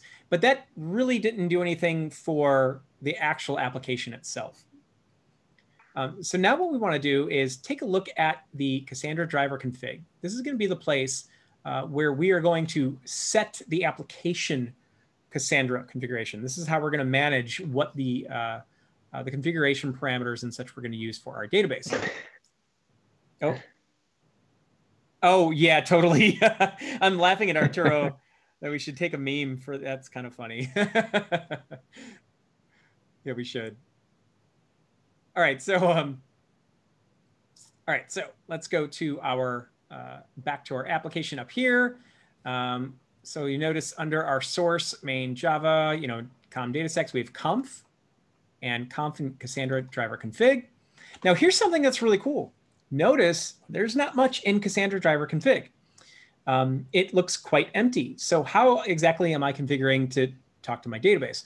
Well, remember, if I drop an application conf in my resources directory, all I have to do to initialize that application conf is say builder.build. If I use this pattern, it will look for the application.conf automatically, and it'll pull all the configuration from there. So it actually greatly simplifies what this particular configuration class looks like. So this is it right here. This is enough to connect my database because again, it's going to use that application conf that has all the data, all the connection parameters that I would use. And yes, and if you're familiar with Spring Boot and you're asking yourself why all these constants are not part of application.yaml, well, if you open back this file, David, you can see that there is a lot there. So we simply say, okay, all the Cassandra settings should be in a dedicated file. And that's pretty easy. You can change that without changing your code. Exactly. Not in the application.yaml. Yeah, and imagine, if you have an application that's on development, it's in staging, it's in production, right? You have multiple environments. This is just a really nice way that you could have a different application conf for wherever your application is. You don't need to touch a bit of code. And Arturo is saying, I'm familiar. I still have a nightmare of Spring Boot when I worked at Symantec. I'm so curious, Arturo, as to what that story is. All right. So like I said, we're going to use that application.conf from the resources folder. That'll configure the connection. And we already talked really about that to-dos repository. So I'm just going to scroll past that piece. The same thing with the implementation, right? That's where we actually see the implementation of the interface and the underlying details of what we're actually doing when we delete or we upsert and all those types of things. Okay. Let's see. Yeah, and we kind of talked about these things, but now this is getting into the REST controller. So let's pop over to our REST controller. Now this to me, and Cedric, I don't know if you're going to have, I assume you're going to have more you want to say about this. This is actually some of the coolness as far as I'm concerned of Spring and how it works. Because of, as I mentioned before, to have a whole REST API implementation, instead of having to write that code ourselves, the Spring framework does so much of it for us. And being able to use annotations like this, right, at REST controller, and then define what those endpoints are going to look like. So if you remember our Swagger API before, we had like /API/v1/todos. We literally are defining that right here, right? And then we've got the implementation, and the Spring framework is doing a lot of this for us, right? It's all this other stuff that's coming. I get that for free. I don't have to code any of this up. I don't know if there's any more you want to say about that, Cedric, in that section. No, all good. Okay, I'm just checking. Yeah, so now this is the big part right here, right? So we've performed tests at this point, but we haven't actually run the app.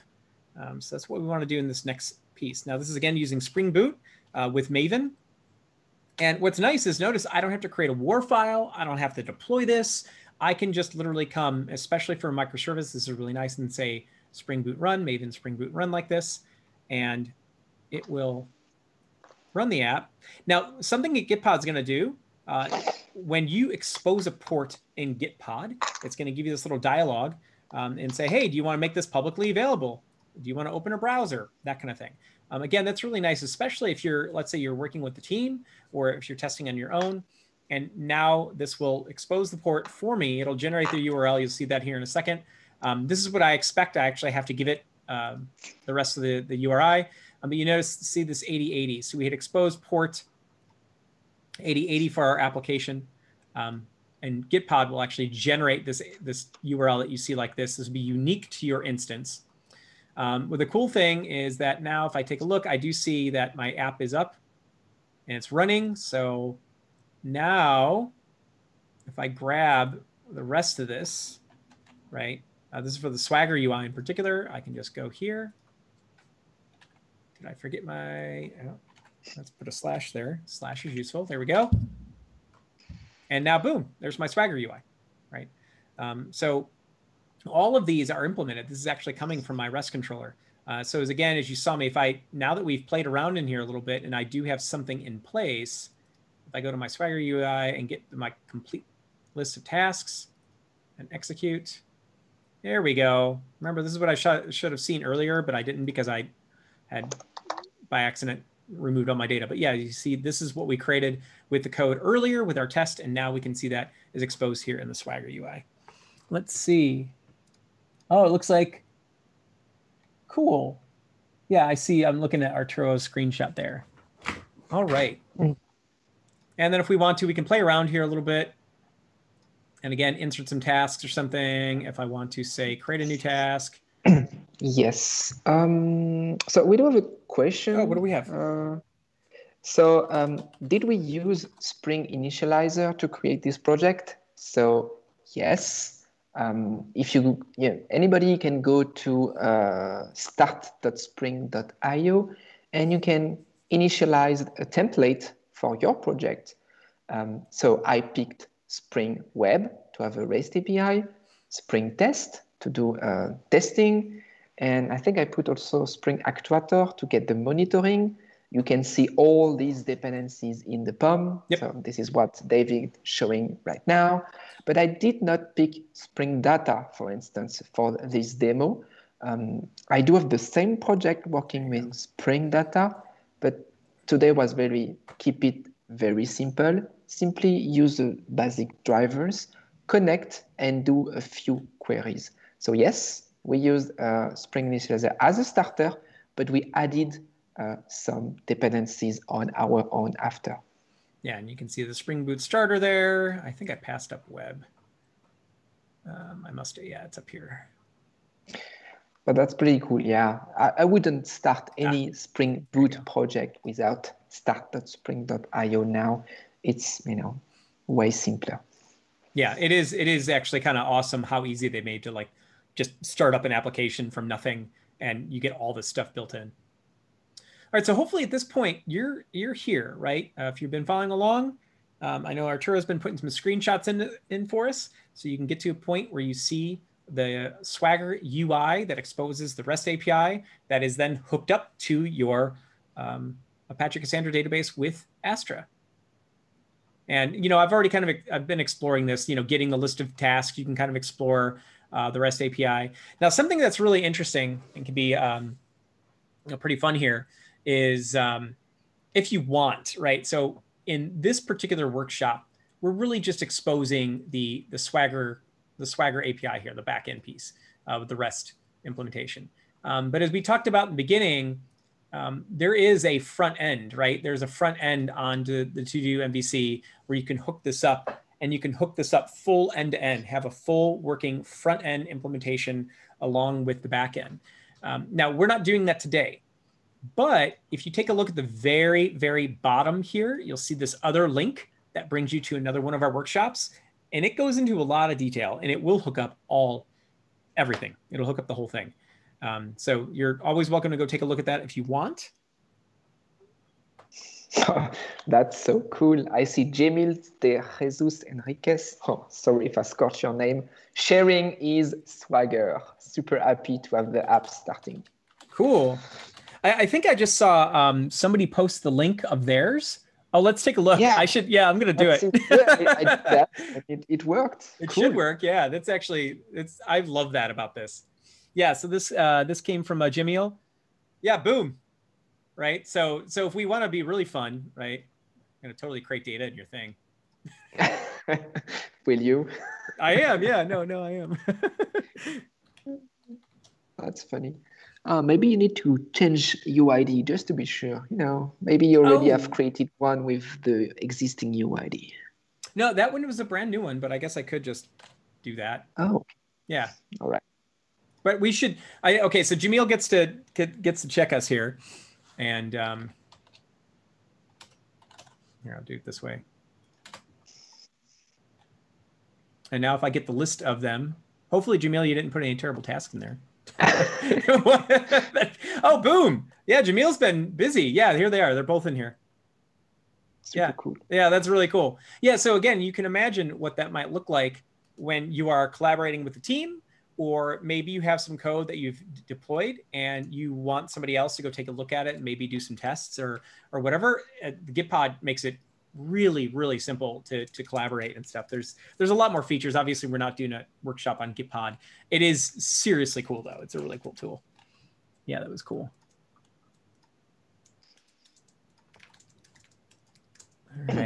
All right. So let's see. So that's it as far as that part goes. Now we get into a couple more slides, and then we're going to do the quiz. We're going to get into the quiz. Yeah, we can go quick through the slides. This is mostly for reference for you. Just exactly. Okay, so let's do this real fast. All right. So as we mentioned before, the DataStax drivers for Cassandra, they actually do a ton for you. It's not just for DataStax Astra. It's for open source Apache Cassandra. It's for DataStax Enterprise, right? You can use them for any of the flavors. I think, to me, one of the best features of that is you can use the same exact drivers, hook up to Astra in the free tier, as from a development standpoint, experiment, figure out your data models, kind of get your initial plumbing going. And then let's say that your IT department has their own Cassandra deployment. All you have to do is change like one configuration parameter, but use the same exact drivers. So instead of using the Secure Connect bundles, you'd probably use your contact points, and you connect up to your development cluster or something, or your production cluster, something that's provided inside your own organization. It's the same drivers, it's the same everything. You don't need to change your code. So that's really nice. It's really flexible, but it's more than that. So as I mentioned before, when you were talking to Astra, right, we're actually simplifying a lot, because when you're talking to a direct Cassandra database, and it would be like this for any distributed database, you have to know, you have to know where the database is. It's the same thing for MySQL or anything, right? You need an IP address. You need to know where it is. Especially anyone here done SSL in Java, it's not fun at all. At all. The Secure Connect bundle does it all for you, right? So it does simplify a lot.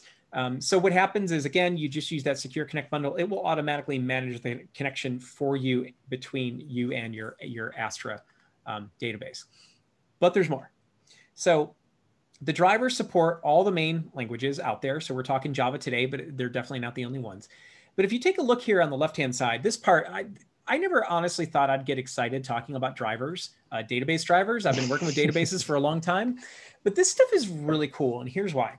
So imagine you have a distributed database. Imagine you have one that's got 1,000 nodes, right? You might even one that has 5 nodes. The first question that comes to people's mind is, well, do I need a load balancer? How's it going to know what node to go to for what data? The driver handles all of that for you, right? So there are load balancing policies that are already in place. They're pretty smart. So they're going to optimize for which nodes should get a particular request. And what's cool in Cassandra is because it's a peerless, not a peerless, it's a leaderless peer-to-peer system. So any node can do what any other node does. Any node in your cluster can receive the request and it will know what to do to facilitate that request. What this means then is the driver could end up talking to any one of the nodes, and it's going to optimize for which node is best to get the particular query that you're essentially trying to execute, to have the fastest response time, to ensure nodes aren't getting overloaded, all of this. And it's doing it by default in the drivers as they already are. So that's what we're talking about when we say like token and data center aware load balancing policies. There are retry and reconnection policies in there. So if a node goes down or for some reason there's a network partition and it can't see one, it'll automatically retry all sorts of things. So this is being done for you. Connection pools are being maintained for each of your nodes. That's another reason why your SQL session object, you only need one. You treat it as a singleton in your app because, like I said, it is more an expensive object that is maintaining all of this. It does maintain gossip with your cluster. So it knows the state of your cluster, right? So it's talking to your nodes just like any other node in your cluster does. So there is a ton. There's a reactive API in there. We have a whole nother workshop on that. So for those of you who are familiar with asynchronous programming, if you're not familiar with reactive, it's definitely something to take a look at. It's a really nice evolution of the asynchronous API and how to work with that. That's all supported there, right? So there's a ton that the drivers do for you right out of the box. That you don't have to code on your own. Let's see, does it support Angular? I would say like through things like GraphQL, through more of the REST endpoint, the GraphQL endpoint, yes. I don't think that there's a driver that supports Angular directly, because that's JavaScript. Unless you can tell me otherwise. So we do have a JavaScript driver, so it will simply can be used in any JS framework, but I don't think we are using advanced function from Angular if there are some object mapping, for instance. We have our own, so that's totally doable on Angular, but I'm not sure we are using advanced function from Angular. Yeah, that's right. I forgot there's the node driver, duh. Yeah, there's the node driver. Really? It's sitting right in front of me. In the middle of your screen. And we've used it how many times? Yeah. Because I'm doing all the code, Yeah, and you're just showing that code. Nice, just kidding. Cedric has thrown shade. Yeah. All right. So as we talked before, you saw this in the example with the test where we're doing explicit settings. Again, this isn't something I would recommend doing in a real live app. As far as like storing your username and password, that kind of thing. It's just an example. This is like if you're creating your first app and connecting up to Astra, this is the simplest thing you can do to connect to the database and get going. But the example we showed you, again, is using the application conf. This is definitely the more provided or preferred method to use.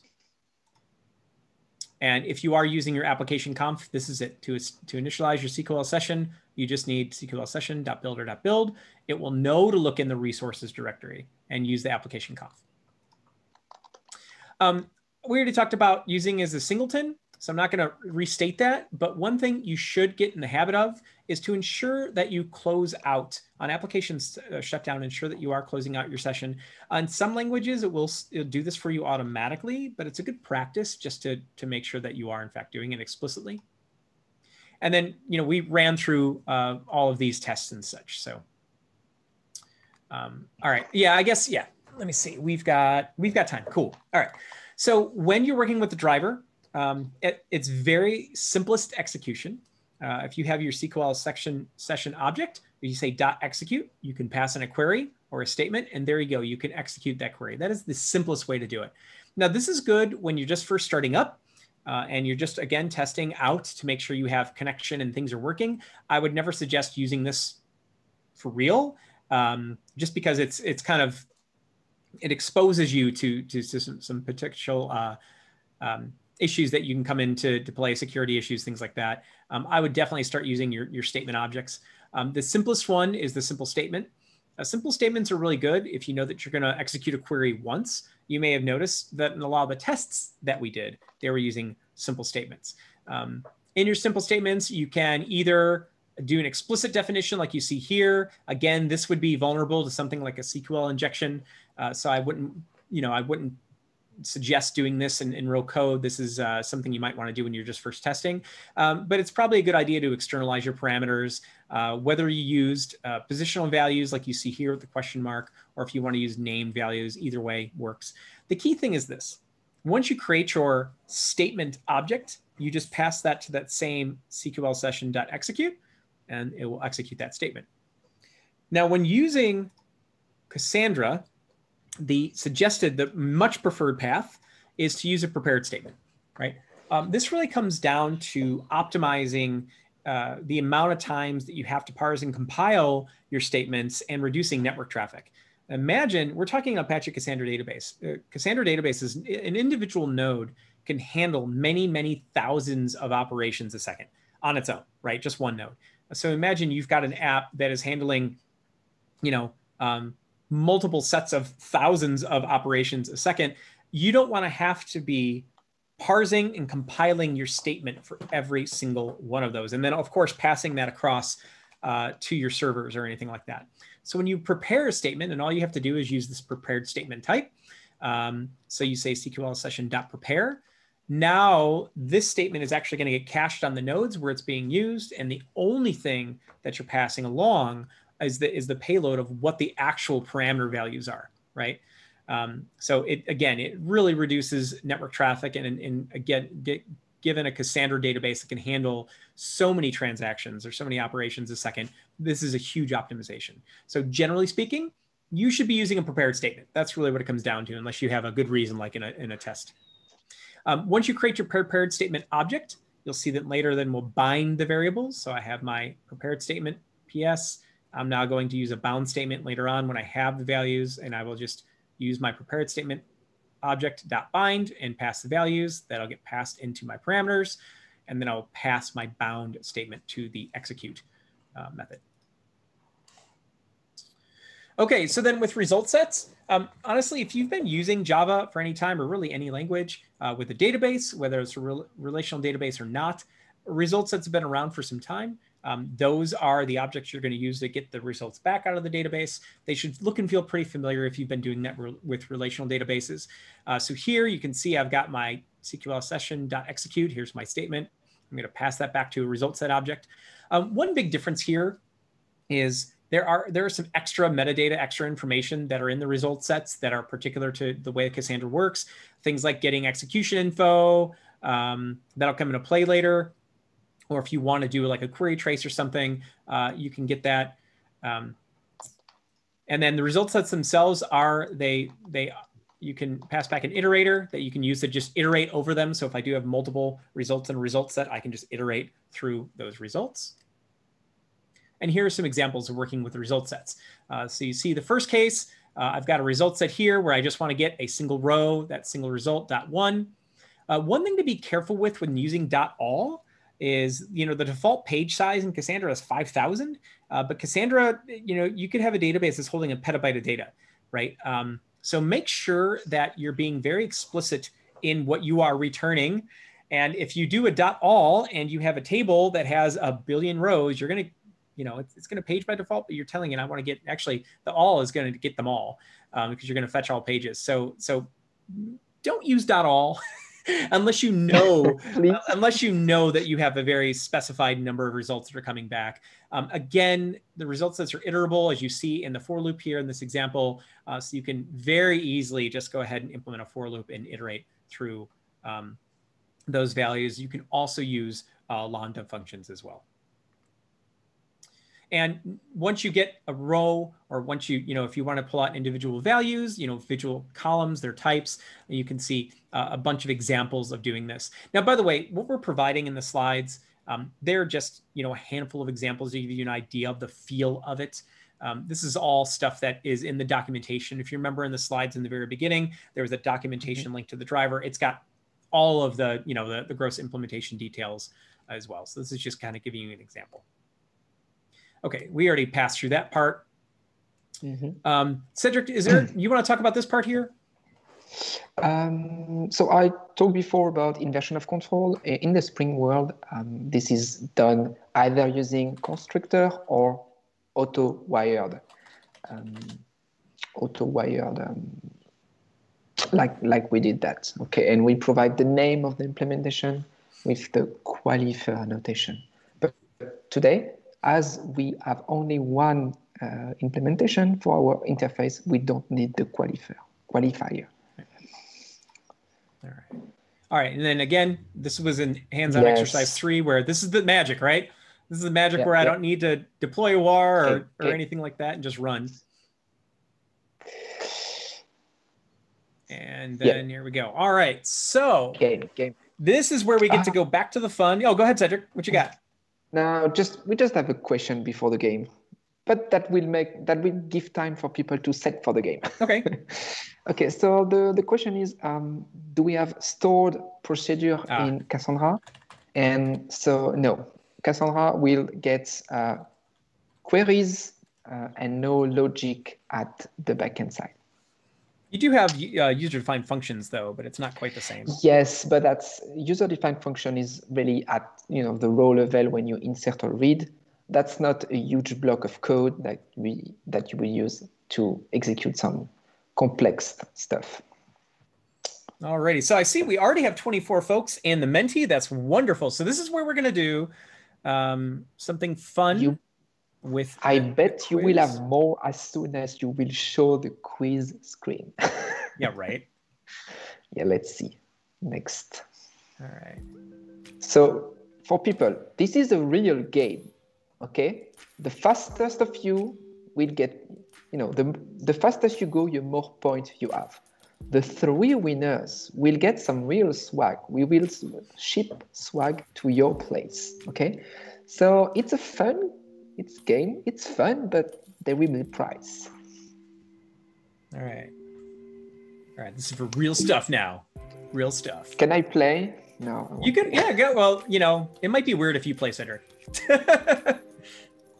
It might be weird if I'm not in the top 10 or something. All right, so we'll wait for some folks to get in. I see we already have a bunch of folks. I like the rock on one, that's good. Okay, should I disappear to see how many folks do we have? We've got 15 right now. Okay, I'm back. All right, let's do it. And again, look at your phones for the question. There might be some lag in the Zoom, so look at your phones. Microservices are the method to ensure tight coupling, the way to isolate domains and workloads and reduce coupling, require enterprise service bus to communicate, or good only on Raspberry Pis.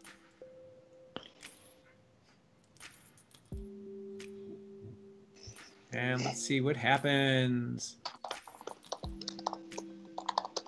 All right, most of you got that right. It's the way to isolate domains and workloads and reduce coupling. So what's our leaderboard look like?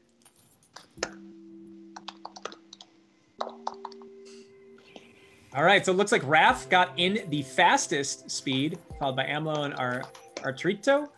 And by the way, this is anyone's game.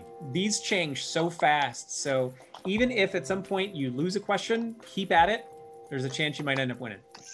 All right, next one, 2-5.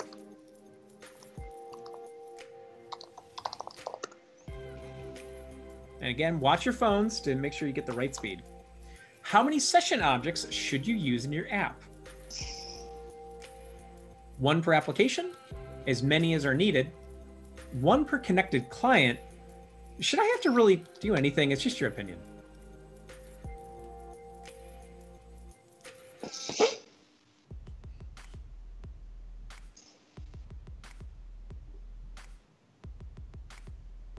All right, that's kind of a tricky one, huh? It's one per application. That's exactly why we put this one in here. One per application. Definitely not as many as are needed, because again, those session objects are really expensive. You would actually, to give you an idea, if you maintained as many as are needed, every one of those session objects would maintain connection pools to your nodes, right? They're hugely expensive from that standpoint. So just one per application is what you need. Let's see what happened on the leaderboard. Yeah, you see how this can be anyone's game, but it's still anybody's game. All right. Oh, Pedro was fastest. And Amlo at top, and Daniel number 3. Raph, you're right there. Arturito, I see you. Yeah, go ahead. I was badly scarred once, Oracle web application. I had a servlet when I first started doing servlets like 20 years ago. I had a servlet who opened a direct database connection. And then since it was multi-threaded by default, everything was showing up. The sessions were mixing. Oh, no. And we said, okay, that's easy. And we were defining the database connection as a class variable, I believe. So we said, okay, let's just use a single-threaded model, and then that'll fix it. And yeah, then we started running. That's when I learned that singletons existed, because we were running out of database. That's a fun way to learn. I was scared with that. Yeah. Anyway, obviously I cannot win, but I'm doing this for fun. Oh, why not? Why not? Why can't you win? I mean, you could. You never know. Let's see what happens. All right, question 3 of 5. Everybody's a winner. Everyone's a winner. Woo! Oops, wait, hold on. There we go. All right, what is Astra? It's a local in-memory version of Cassandra. It is Cassandra as a service in the cloud. It's a development tool. It's a gateway to the stars. All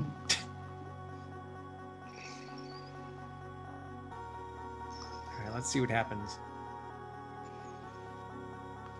Yes, it is Cassandra as a service in the cloud, right? It is not a local in-memory version of Cassandra. It is being spawned up in the cloud.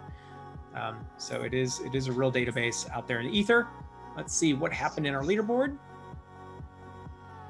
Ooh. Wow, Daniel was super fast on that. Boom, Daniel's in the top. Pedro, number 2. Irma, number 3. I see Raph and Arturito there. You guys are, not that I'm discounting Amlo, but I started with Raph. All right, let's see. We got 2 more to go. Anyone's game. Why should you prepare statements? To ensure they are ready for the send stage. Prepared statements are required to speed up queries, to properly cook them for guests.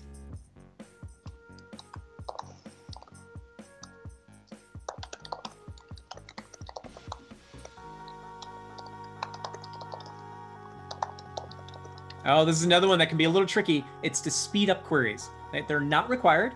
You do not have to use them. You could use simple statements or other types of statements. So they're not required. There's no send stage. We're just being tricky there. It's to speed up queries. That's really the key thing. And especially with the number of operations per node that can be handled per second with Cassandra, it's pretty darn high. You want to ensure that those are going to be as fast as is absolutely possible. And let's see what happened here.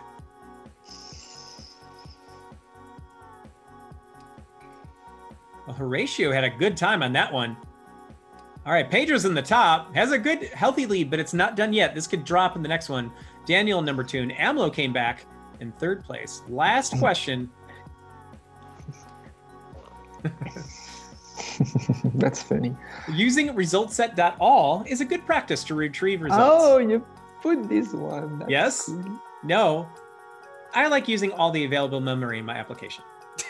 Yeah. Out of memory. Best case scenario.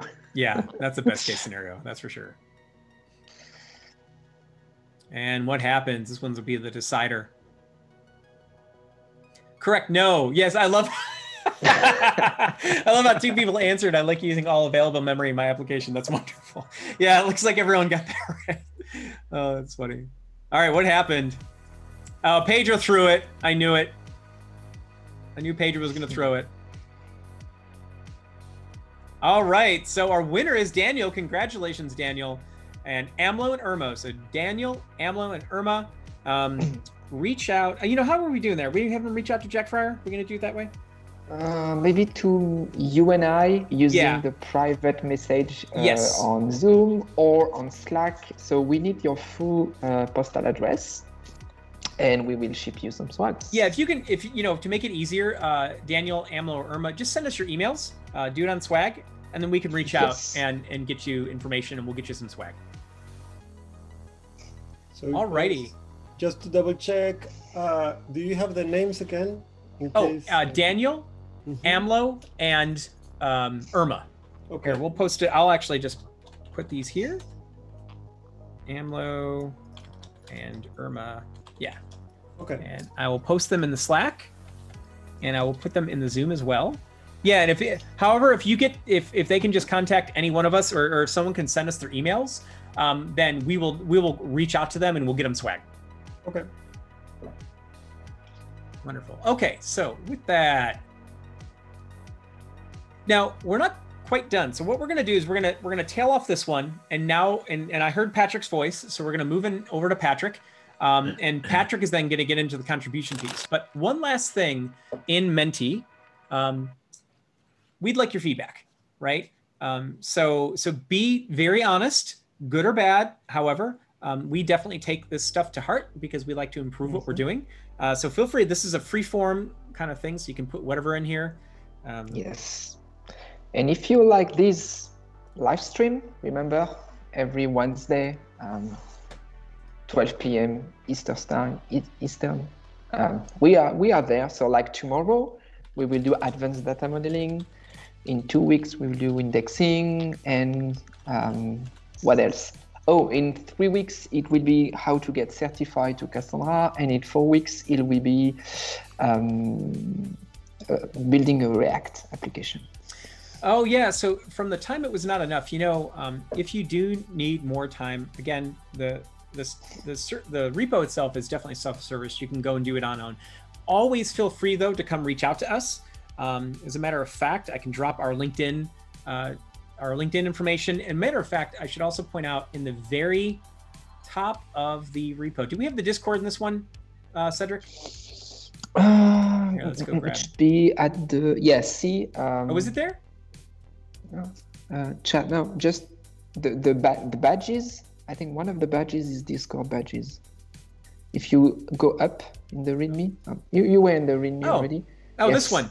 Oh, the green one. Yeah. Yes. If you click on Discord. So if you come here, if you click on the link, oops. So at the very top of the README, the chat right here. If you want to reach out to us after the conference, click on the chat. We're there. Come reach out. We're both there by our names. We can also drop our LinkedIn. So that way, if you do feel like you need any more help, or if you have any questions or whatever, feel free to come and ask. I did see one about the resolution. So I wonder if that's a resolution in the slides through Zoom. So thank you for pointing it out. It's something I have to check out. I mean, yeah, screen sharing. I mean, we're using the webcam output, right, to be able to do this. Yeah. And the resolution is not the best. It's not like full HD or something.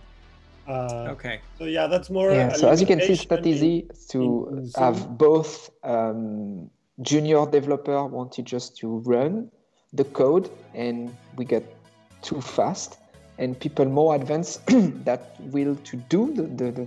want to do the code. So maybe we should have two branches. One with the code set up, and one with, okay, now you have to do it. And I definitely see maybe the little slower ones. So wonderful. Okay, thank you. Thank you for the nice workshop there. All right. So with that, we'll go ahead and just a couple of resources. Again, you'll find this at the end of the slides. If you want to dig into a little bit more, Cedric had provided a whole set of other resources here, things like looking into REST or GraphQL, things, microservices with Kafka. There's some extra resources there. And with that, I will drop our part of I'll stop sharing and pass it over to Patrick. Thank you, by the way, everybody. I mean, we're going to still be here. We're not going anywhere because Patrick's going to talk and we'll be quiet for a moment. But thank you, everybody, for being with us and being attentive and for your questions for the last 2 hours. I hope you got something out of it. And Patrick, it's all yours. I can't turn on my video. Give me 1 second, Patrick. I'm making you co-host. Now you should be able to. Oh. There you go. Oh, much better. Hola, ingenieros. Hola. Mi español es muy malo. So I'll be speaking in English today.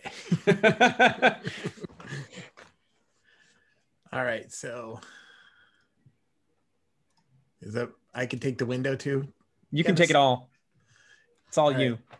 You need to stop sharing. I thought I did. Oh, you know what it is? I'm sorry. I did an advanced share. Let me turn that off. Or maybe no, maybe that's just your window. That's just your window. Oh, that's my video. Yeah. All right, I fixed it. Okay. I think I'm going to go. Pedro, can I go? Sure, please. All right. It's a smaller group. I appreciate that. And I'm really excited. I really wish I could have traveled for this. Going to Mexico from where I live is not very hard at all. And it's the same time zone and be a lot easier, but what are we going to do? It's a pandemic. It's my first one. I've never done a pandemic before. So I'm learning. So I want to talk to you about contributing to Cassandra. And this can be a very overwhelming topic. So I'm going to try to walk through it in all the different ways. So let's see. So when you contribute something to Cassandra, the cost for you is really in 3 parts. You have code that you could give, your time, and then how much effort you put into it. And all of these are variable. You can do 0 or a lot. So I'm going to walk through all of the different types of contributions you can do. And we can, and feel free to ask questions. I should probably bring up the chat window if I have any. I'm watching, Patrick. I'll let you know. I got support. Yeah, you got support. Yes, you do. You do. Gracias. All right. So, so in general, here's a large list of big companies that contribute to Cassandra. And what's interesting is that this is a list of companies that I'm sure you've all heard of, and including DataStax. But the most contributions don't come from the largest companies. We have thousands of people that contribute to Cassandra. And these are companies that are friendly to open source, but and can get you a full-time job contributing to open source. But that shouldn't block you. That shouldn't stop you. We are Apache Cassandra, of course, is an Apache Software Foundation project. And how they work is something that you have to get to know a bit. But at the largest group of people are the users, people who are just enthusiastic. And these are just anyone and everyone out here, engineers, contributors of all sorts. But the way the projects are designed is that you have users for projects, people who develop code for the projects, and then once you get to a certain level where you can develop code pretty easily, and the other committers, there's committers on the project, and a committer is someone who could actually change the code base. They can commit code into Git, and other committers will vote from time to time to bring developers that have been doing significant contributions into that committer role as well. And then eventually we have the project management committee, that's the PMC. And that is a group of committers that they're charged with making sure the project is run well by the Apache Software Foundation. And that's really how it works. Everyone in here is a volunteer. And if you look at a big project like Cassandra or Spark or I'm trying to think of other ones, Kafka, those are all volunteer efforts. And some of those volunteers get paid and some don't. So how do you become a contributor? I hear that a lot, and I think it's a really great thing to ask because it's the right spirit for open source. It's like, I really want to contribute. Great. So let's start with just what I think most will think about in contribution is code contributor. So you should always start here. Go to cassandra.apache.org. We have an entire page on how to contribute to Cassandra. Of course, I'm not saying go read the docs. I will walk you through it. But we are very clear on how we want contributions to look. And there's some things about code quality and things. But more importantly, I want you to think about like what you can do, because this is overwhelming sometimes. You look at this and you don't know where to start. So another question I get a lot is, do I need to know anything about distributed systems? Cassandra is a complicated system. It's very advanced in a lot of its features. And that's another one that people worry about. Engineers that I talk to are like, well, I don't know anything about a distributed system. That's okay. You do not need to know a lot about distributed systems. And what I would say is this is a great way to learn distributed systems. That's right. This is a good way to learn about them, working on a production database. So how can you do that? Well, there's two buckets that I will put it in.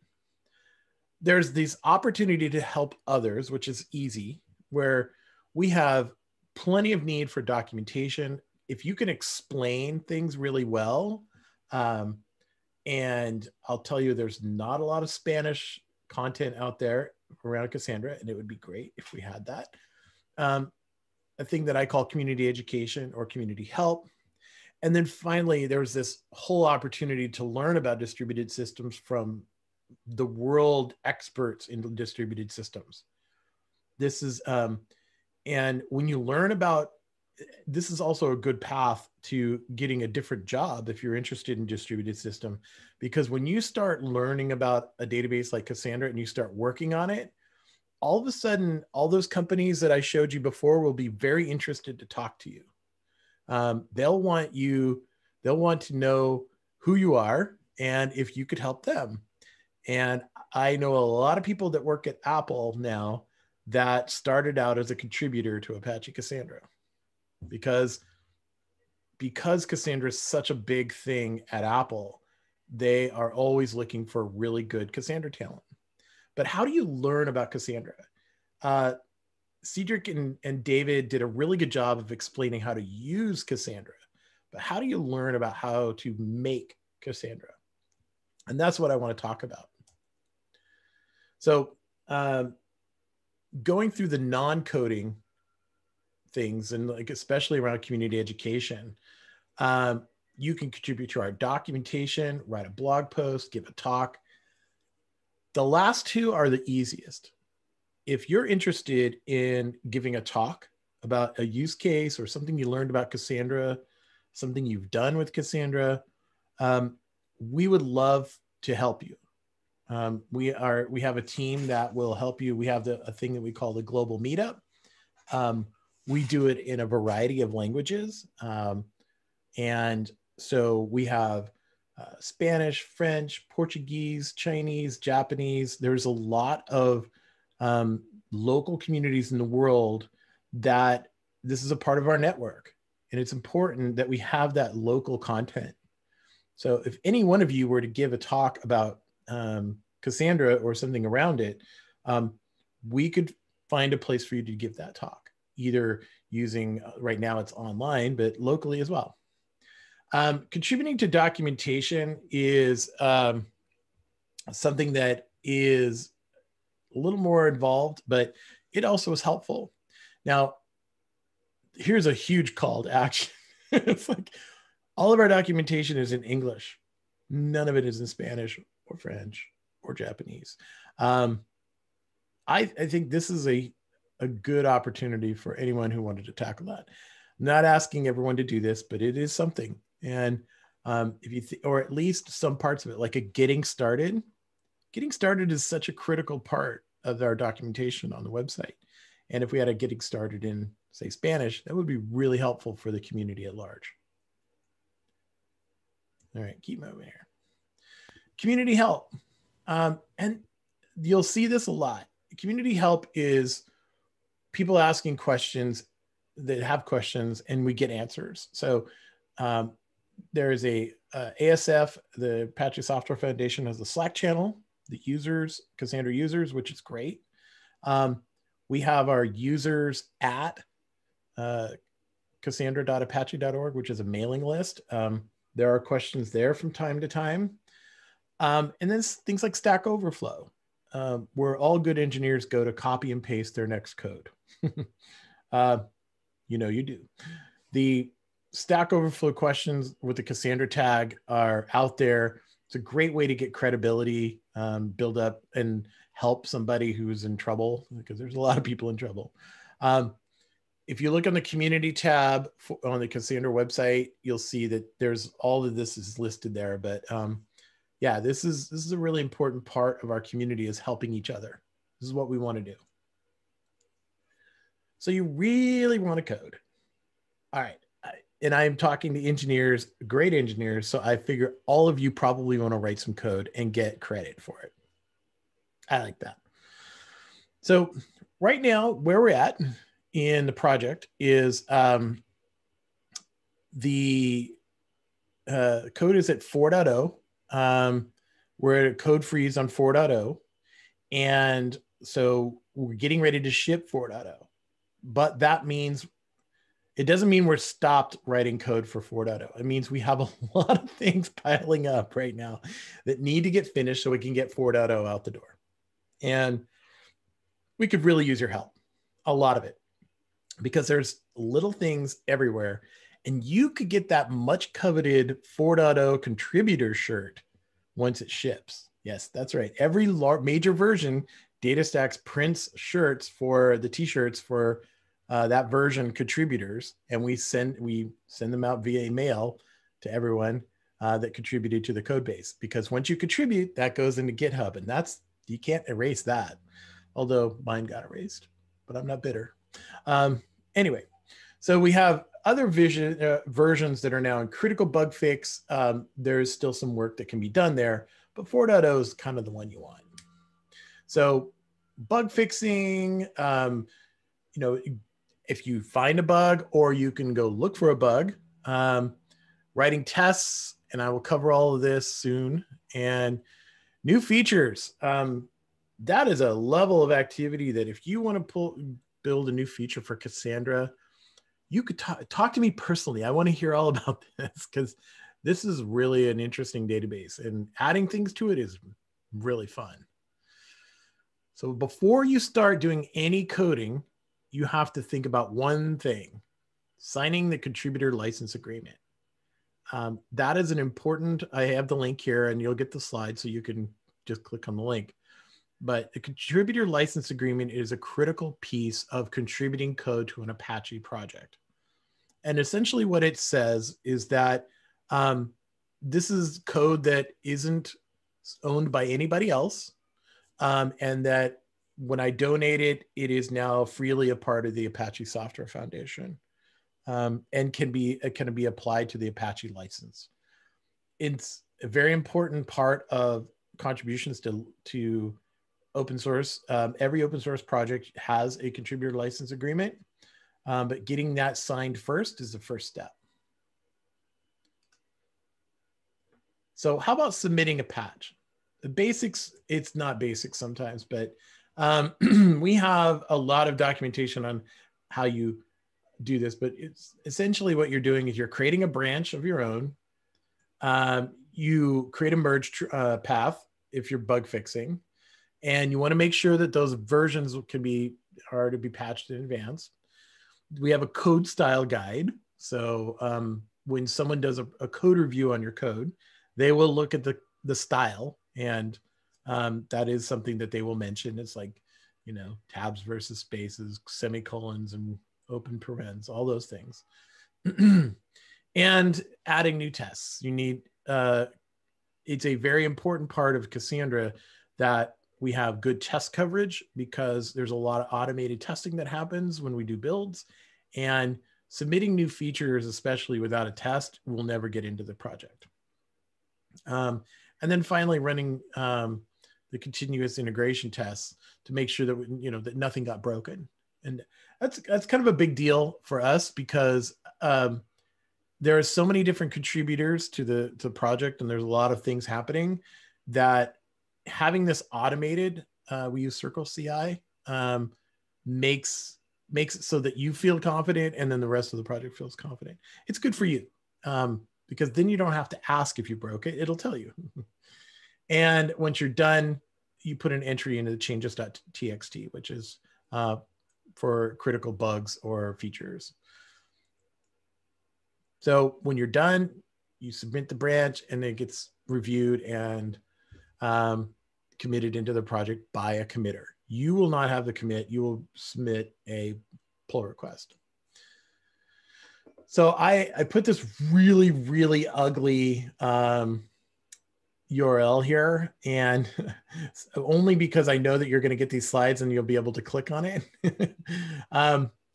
There is a thing, and I know for a lot of non-native English speakers, the word low-hanging fruit means nothing. So I apologize in advance. But let me tell you what it is we have a tag on our Apache Jira called low-hanging fruit. And really what that is these are tickets, these are Jiras that have features that are easy to approach. They're considered somewhat approachable and easy for a newcomer. And it's to encourage new code contributors to find something easy that they can work on, or something that applies to them. Now, when I say easy, I'm not saying that, there's no, you won't learn anything from it. There's just a variety of things, and it could be a lot of things. I have a screen grab here. Like that first one, don't allocate unneeded merge iterator on this token iterator. You may have to learn a little bit about what a merge iterator is. Okay, but the very next one is improve docs on disk access mode. That one's a little less. That's not even a code contribution, but these are things that newcomers should feel like they could tackle and get to. So what about that? So there's certain groups of things that are really, and this can take different ability levels. You don't have to be an amazing Java programmer to make any code contributions. For instance, we have packaging and deployment, like some scripting. Everything that happens as a server, Cassandra, it gets deployed somewhere. Right now, of course, this is a label for CentOS 8 and using JE Malloc. These are command line problems. So we're it's looking for the wrong SO file. So this is a scripting error. This is a bash script. So has nothing to do with Java or the actual running code. This is deploying it. We are doing a lot of work with Kubernetes right now. We're doing a lot of work with Docker and containers. So even if you're not comfortable programming them in Java, if you have system administrator skills, that's very helpful. Testing. Now, if you see that 4.0 quality test Epic link, that is one that we are really paying attention to, because we will not ship 4.0 until those are all cleared. And so if you take some of these and you want some help or you got questions, you will get very quick answers, because right now I think we're down to the last 80 bugs or the last 80 tickets in Cassandra 4.0. And they're getting snapped up pretty quickly, but we want to get it done. And so, but the testing is a harder part. if you're, this is a great way to learn about Cassandra, running it or the operational part of it, just because you have to dig into things like, what is a reconciled read repair? What is that? And to test it properly, you have to understand it. And so this is a great opportunity for you to learn about how the internals of Cassandra work without actually, and this is where I think a lot of engineers get worried, is you're not going to damage Cassandra. You're just testing it, but you have to learn a lot about it. The non-core coding, and this goes back to like the scripting and things like that, is we have a lot of observability issues and things that are in Jira around, right now, there's a lot of work around Prometheus, collectors, but also things like just basic, like logback, using logback. This is not going to stop us from shipping code, but it makes the code base better. And again, you'll learn a lot about how Cassandra works. So we really need a lot of help to get 4.0 shipped. This is my really big plea, is we want to get it out there. We need as much help as possible right now. I'm going to throw this out again, is if getting your name in the contributor list for a major shipping version is a really good career move. And we're going to ship t-shirts when this happens, so you could get a t-shirt. But and I know everyone wants, but t-shirts like that, they only come around once in a while. The last time we shipped one was 3 years ago, because that was the last version that we shipped. So it's a good mark of distinction, and you'll always be in the contributor list for Apache Cassandra. So it's a great thing to have. So what if you are really determined to change Cassandra and you think you have a better idea? Well, we have an avenue for you. It's called the Cassandra Enhancement Proposal. And there are a few out there right now. And what they are is it's a process, so that instead of just writing a feature and hoping that you can get it in, this is a way to propose a feature. Now, it does include, you will have to do some initial work to show that it can work, but it's a process that allows everyone in the project to discuss something before you just try to submit a bunch of code. It enhances it, it changes it, and you get to know things that need to be changed. But this is a great opportunity. If you want a new feature in Cassandra, this is a great opportunity to get it. And you can also get help. If you're just a lone coder, someone who's doing it on yourself, and you have a really big idea, you could start it. And this is how you can get help from the rest of the people in the community. If you had an idea and say a few engineers from DataStax and Apple thought it was really great, they'll help you out. They will help you get that in. So it's a really interesting way to get new things into Cassandra and a lot of really good credibility. This is the big one. If you can't just throw out ideas, say, hey, I have a big crazy idea, and you have no intention of actually doing it. That's not the right place for a CEP. You should be at least ready to take that change and drive it to its completion. If not, then yeah, you can write a blog post. That is all I had about the contributions. In general, just some general advice. And this is just in general with open source, contributing to open source. Don't take anything personal. It's not personal most times. When you submit code, when you have a change, it's really it could take time to get things done. Like, you won't get someone reviewing it the same day. There's not a large group of people. The reviews sometimes take time, especially if they're complicated, because someone's going to have to take your patch, load it, test it, look at the code, comment on it, understand it. So, and it's a really great process, because we get some really good code contributions after the review process. those patches have to be rewritten a few times. And that's just keeping up with community standards. You will, you'll feel somewhat overwhelmed by it because there's a lot of stuff going on, but it's really rewarding. There's some general rules we have about how we conduct ourselves. Always attack the idea, not the person. So when you see people arguing on the mailing list, that's perfectly fine if it's something about the technology. And that's one of the rules we have, especially in a Cassandra project, is arguments should always be on technical merit, not, oh, you're a terrible engineer.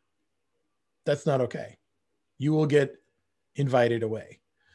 But if you have a strong point of view about a feature, you think it's a bad idea, make your case.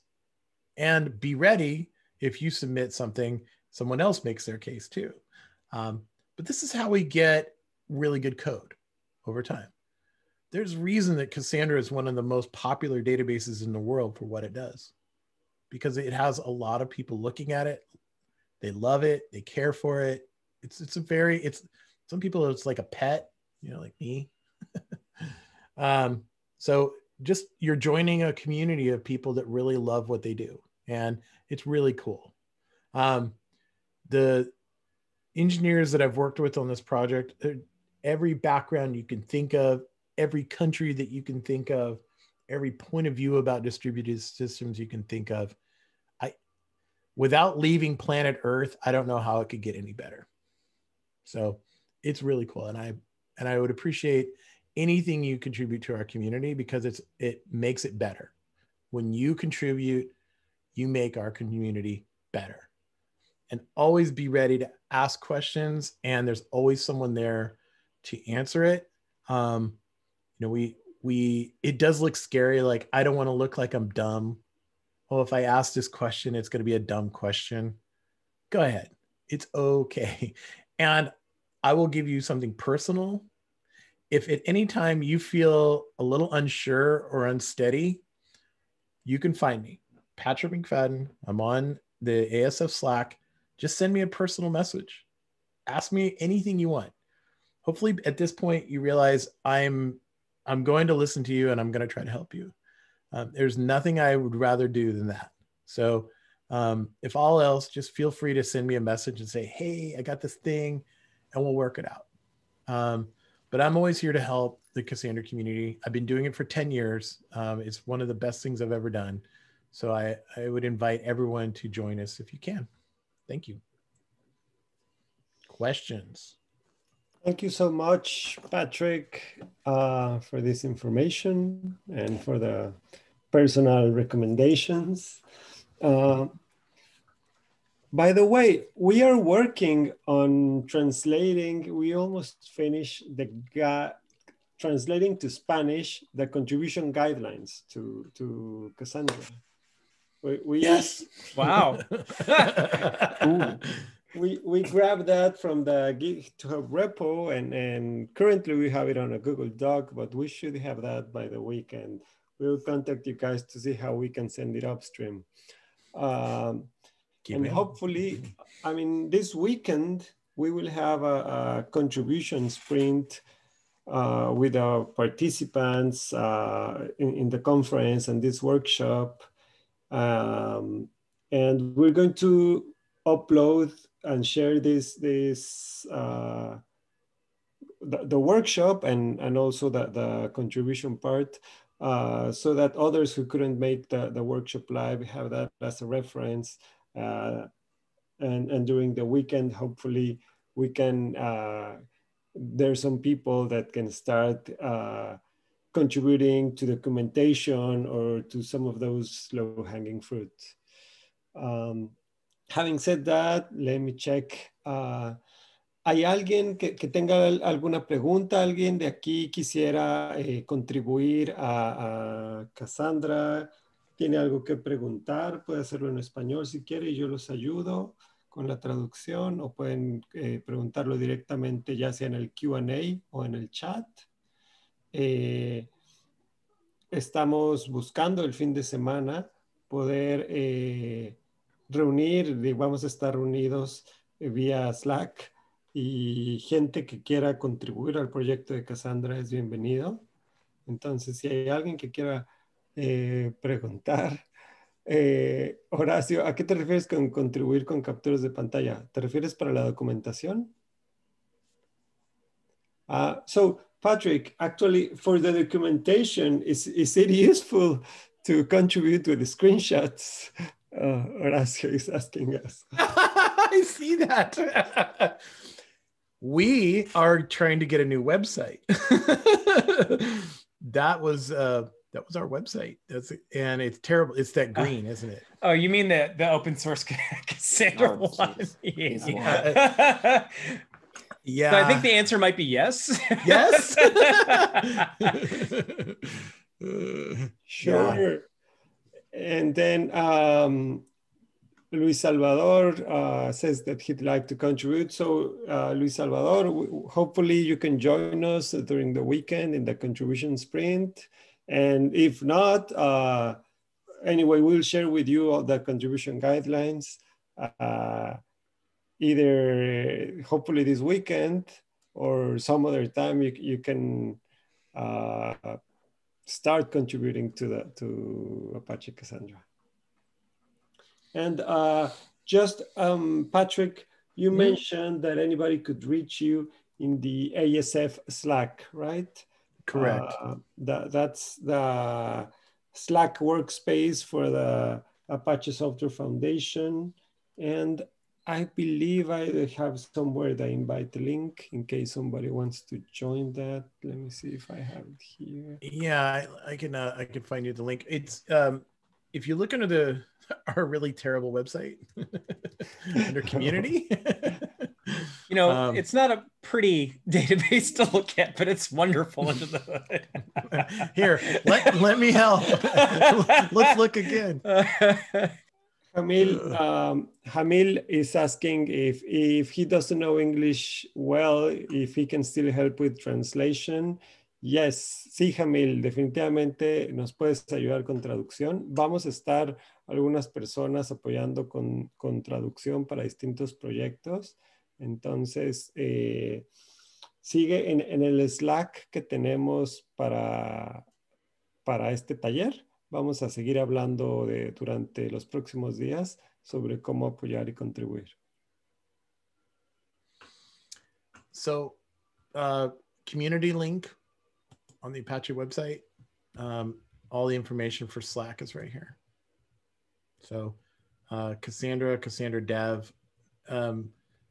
Cassandra Dev is those who build Cassandra. Cassandra is those who use Cassandra. And of course, I'm found there as well, so you can come find me.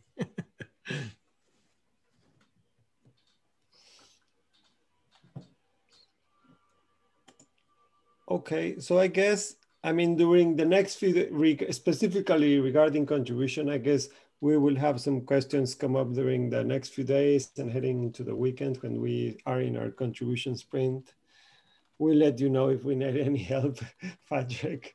I'm sure we will. We'll send you some messages. We know you will. We don't expect them to be answered quickly, but we'll still ask you any questions we may have, and hopefully you can forward us with somebody who can help us out. Oh, I want to help you as quickly as I can, and if I don't know the answer, I will find somebody that does. Okay. I think this is really important to keep mentioning. Is learning about systems like Apache Cassandra is such an important, it's a career-changing skill. Totally. Yeah. Okay, well, thank you everybody so much. Thanks for the great workshop, David and Cedric. It was very well produced. Thank you so much. We covered lots of ground, and thank you for the information, Patrick. And we'll all keep in touch. Thank you everybody for participating. And one Gracias, quick thing, Pedro. I have Daniel's email from Winning Swag, but Amlo and Irma make sure if you want swag to reach out. I'll still be here in Slack, DM me or whatever, and just your email address so I can get you your swag boxes. Thank you very much. Awesome. Thank you, Pedro. Thank you, everyone. Thank you. Bye-bye. See ya.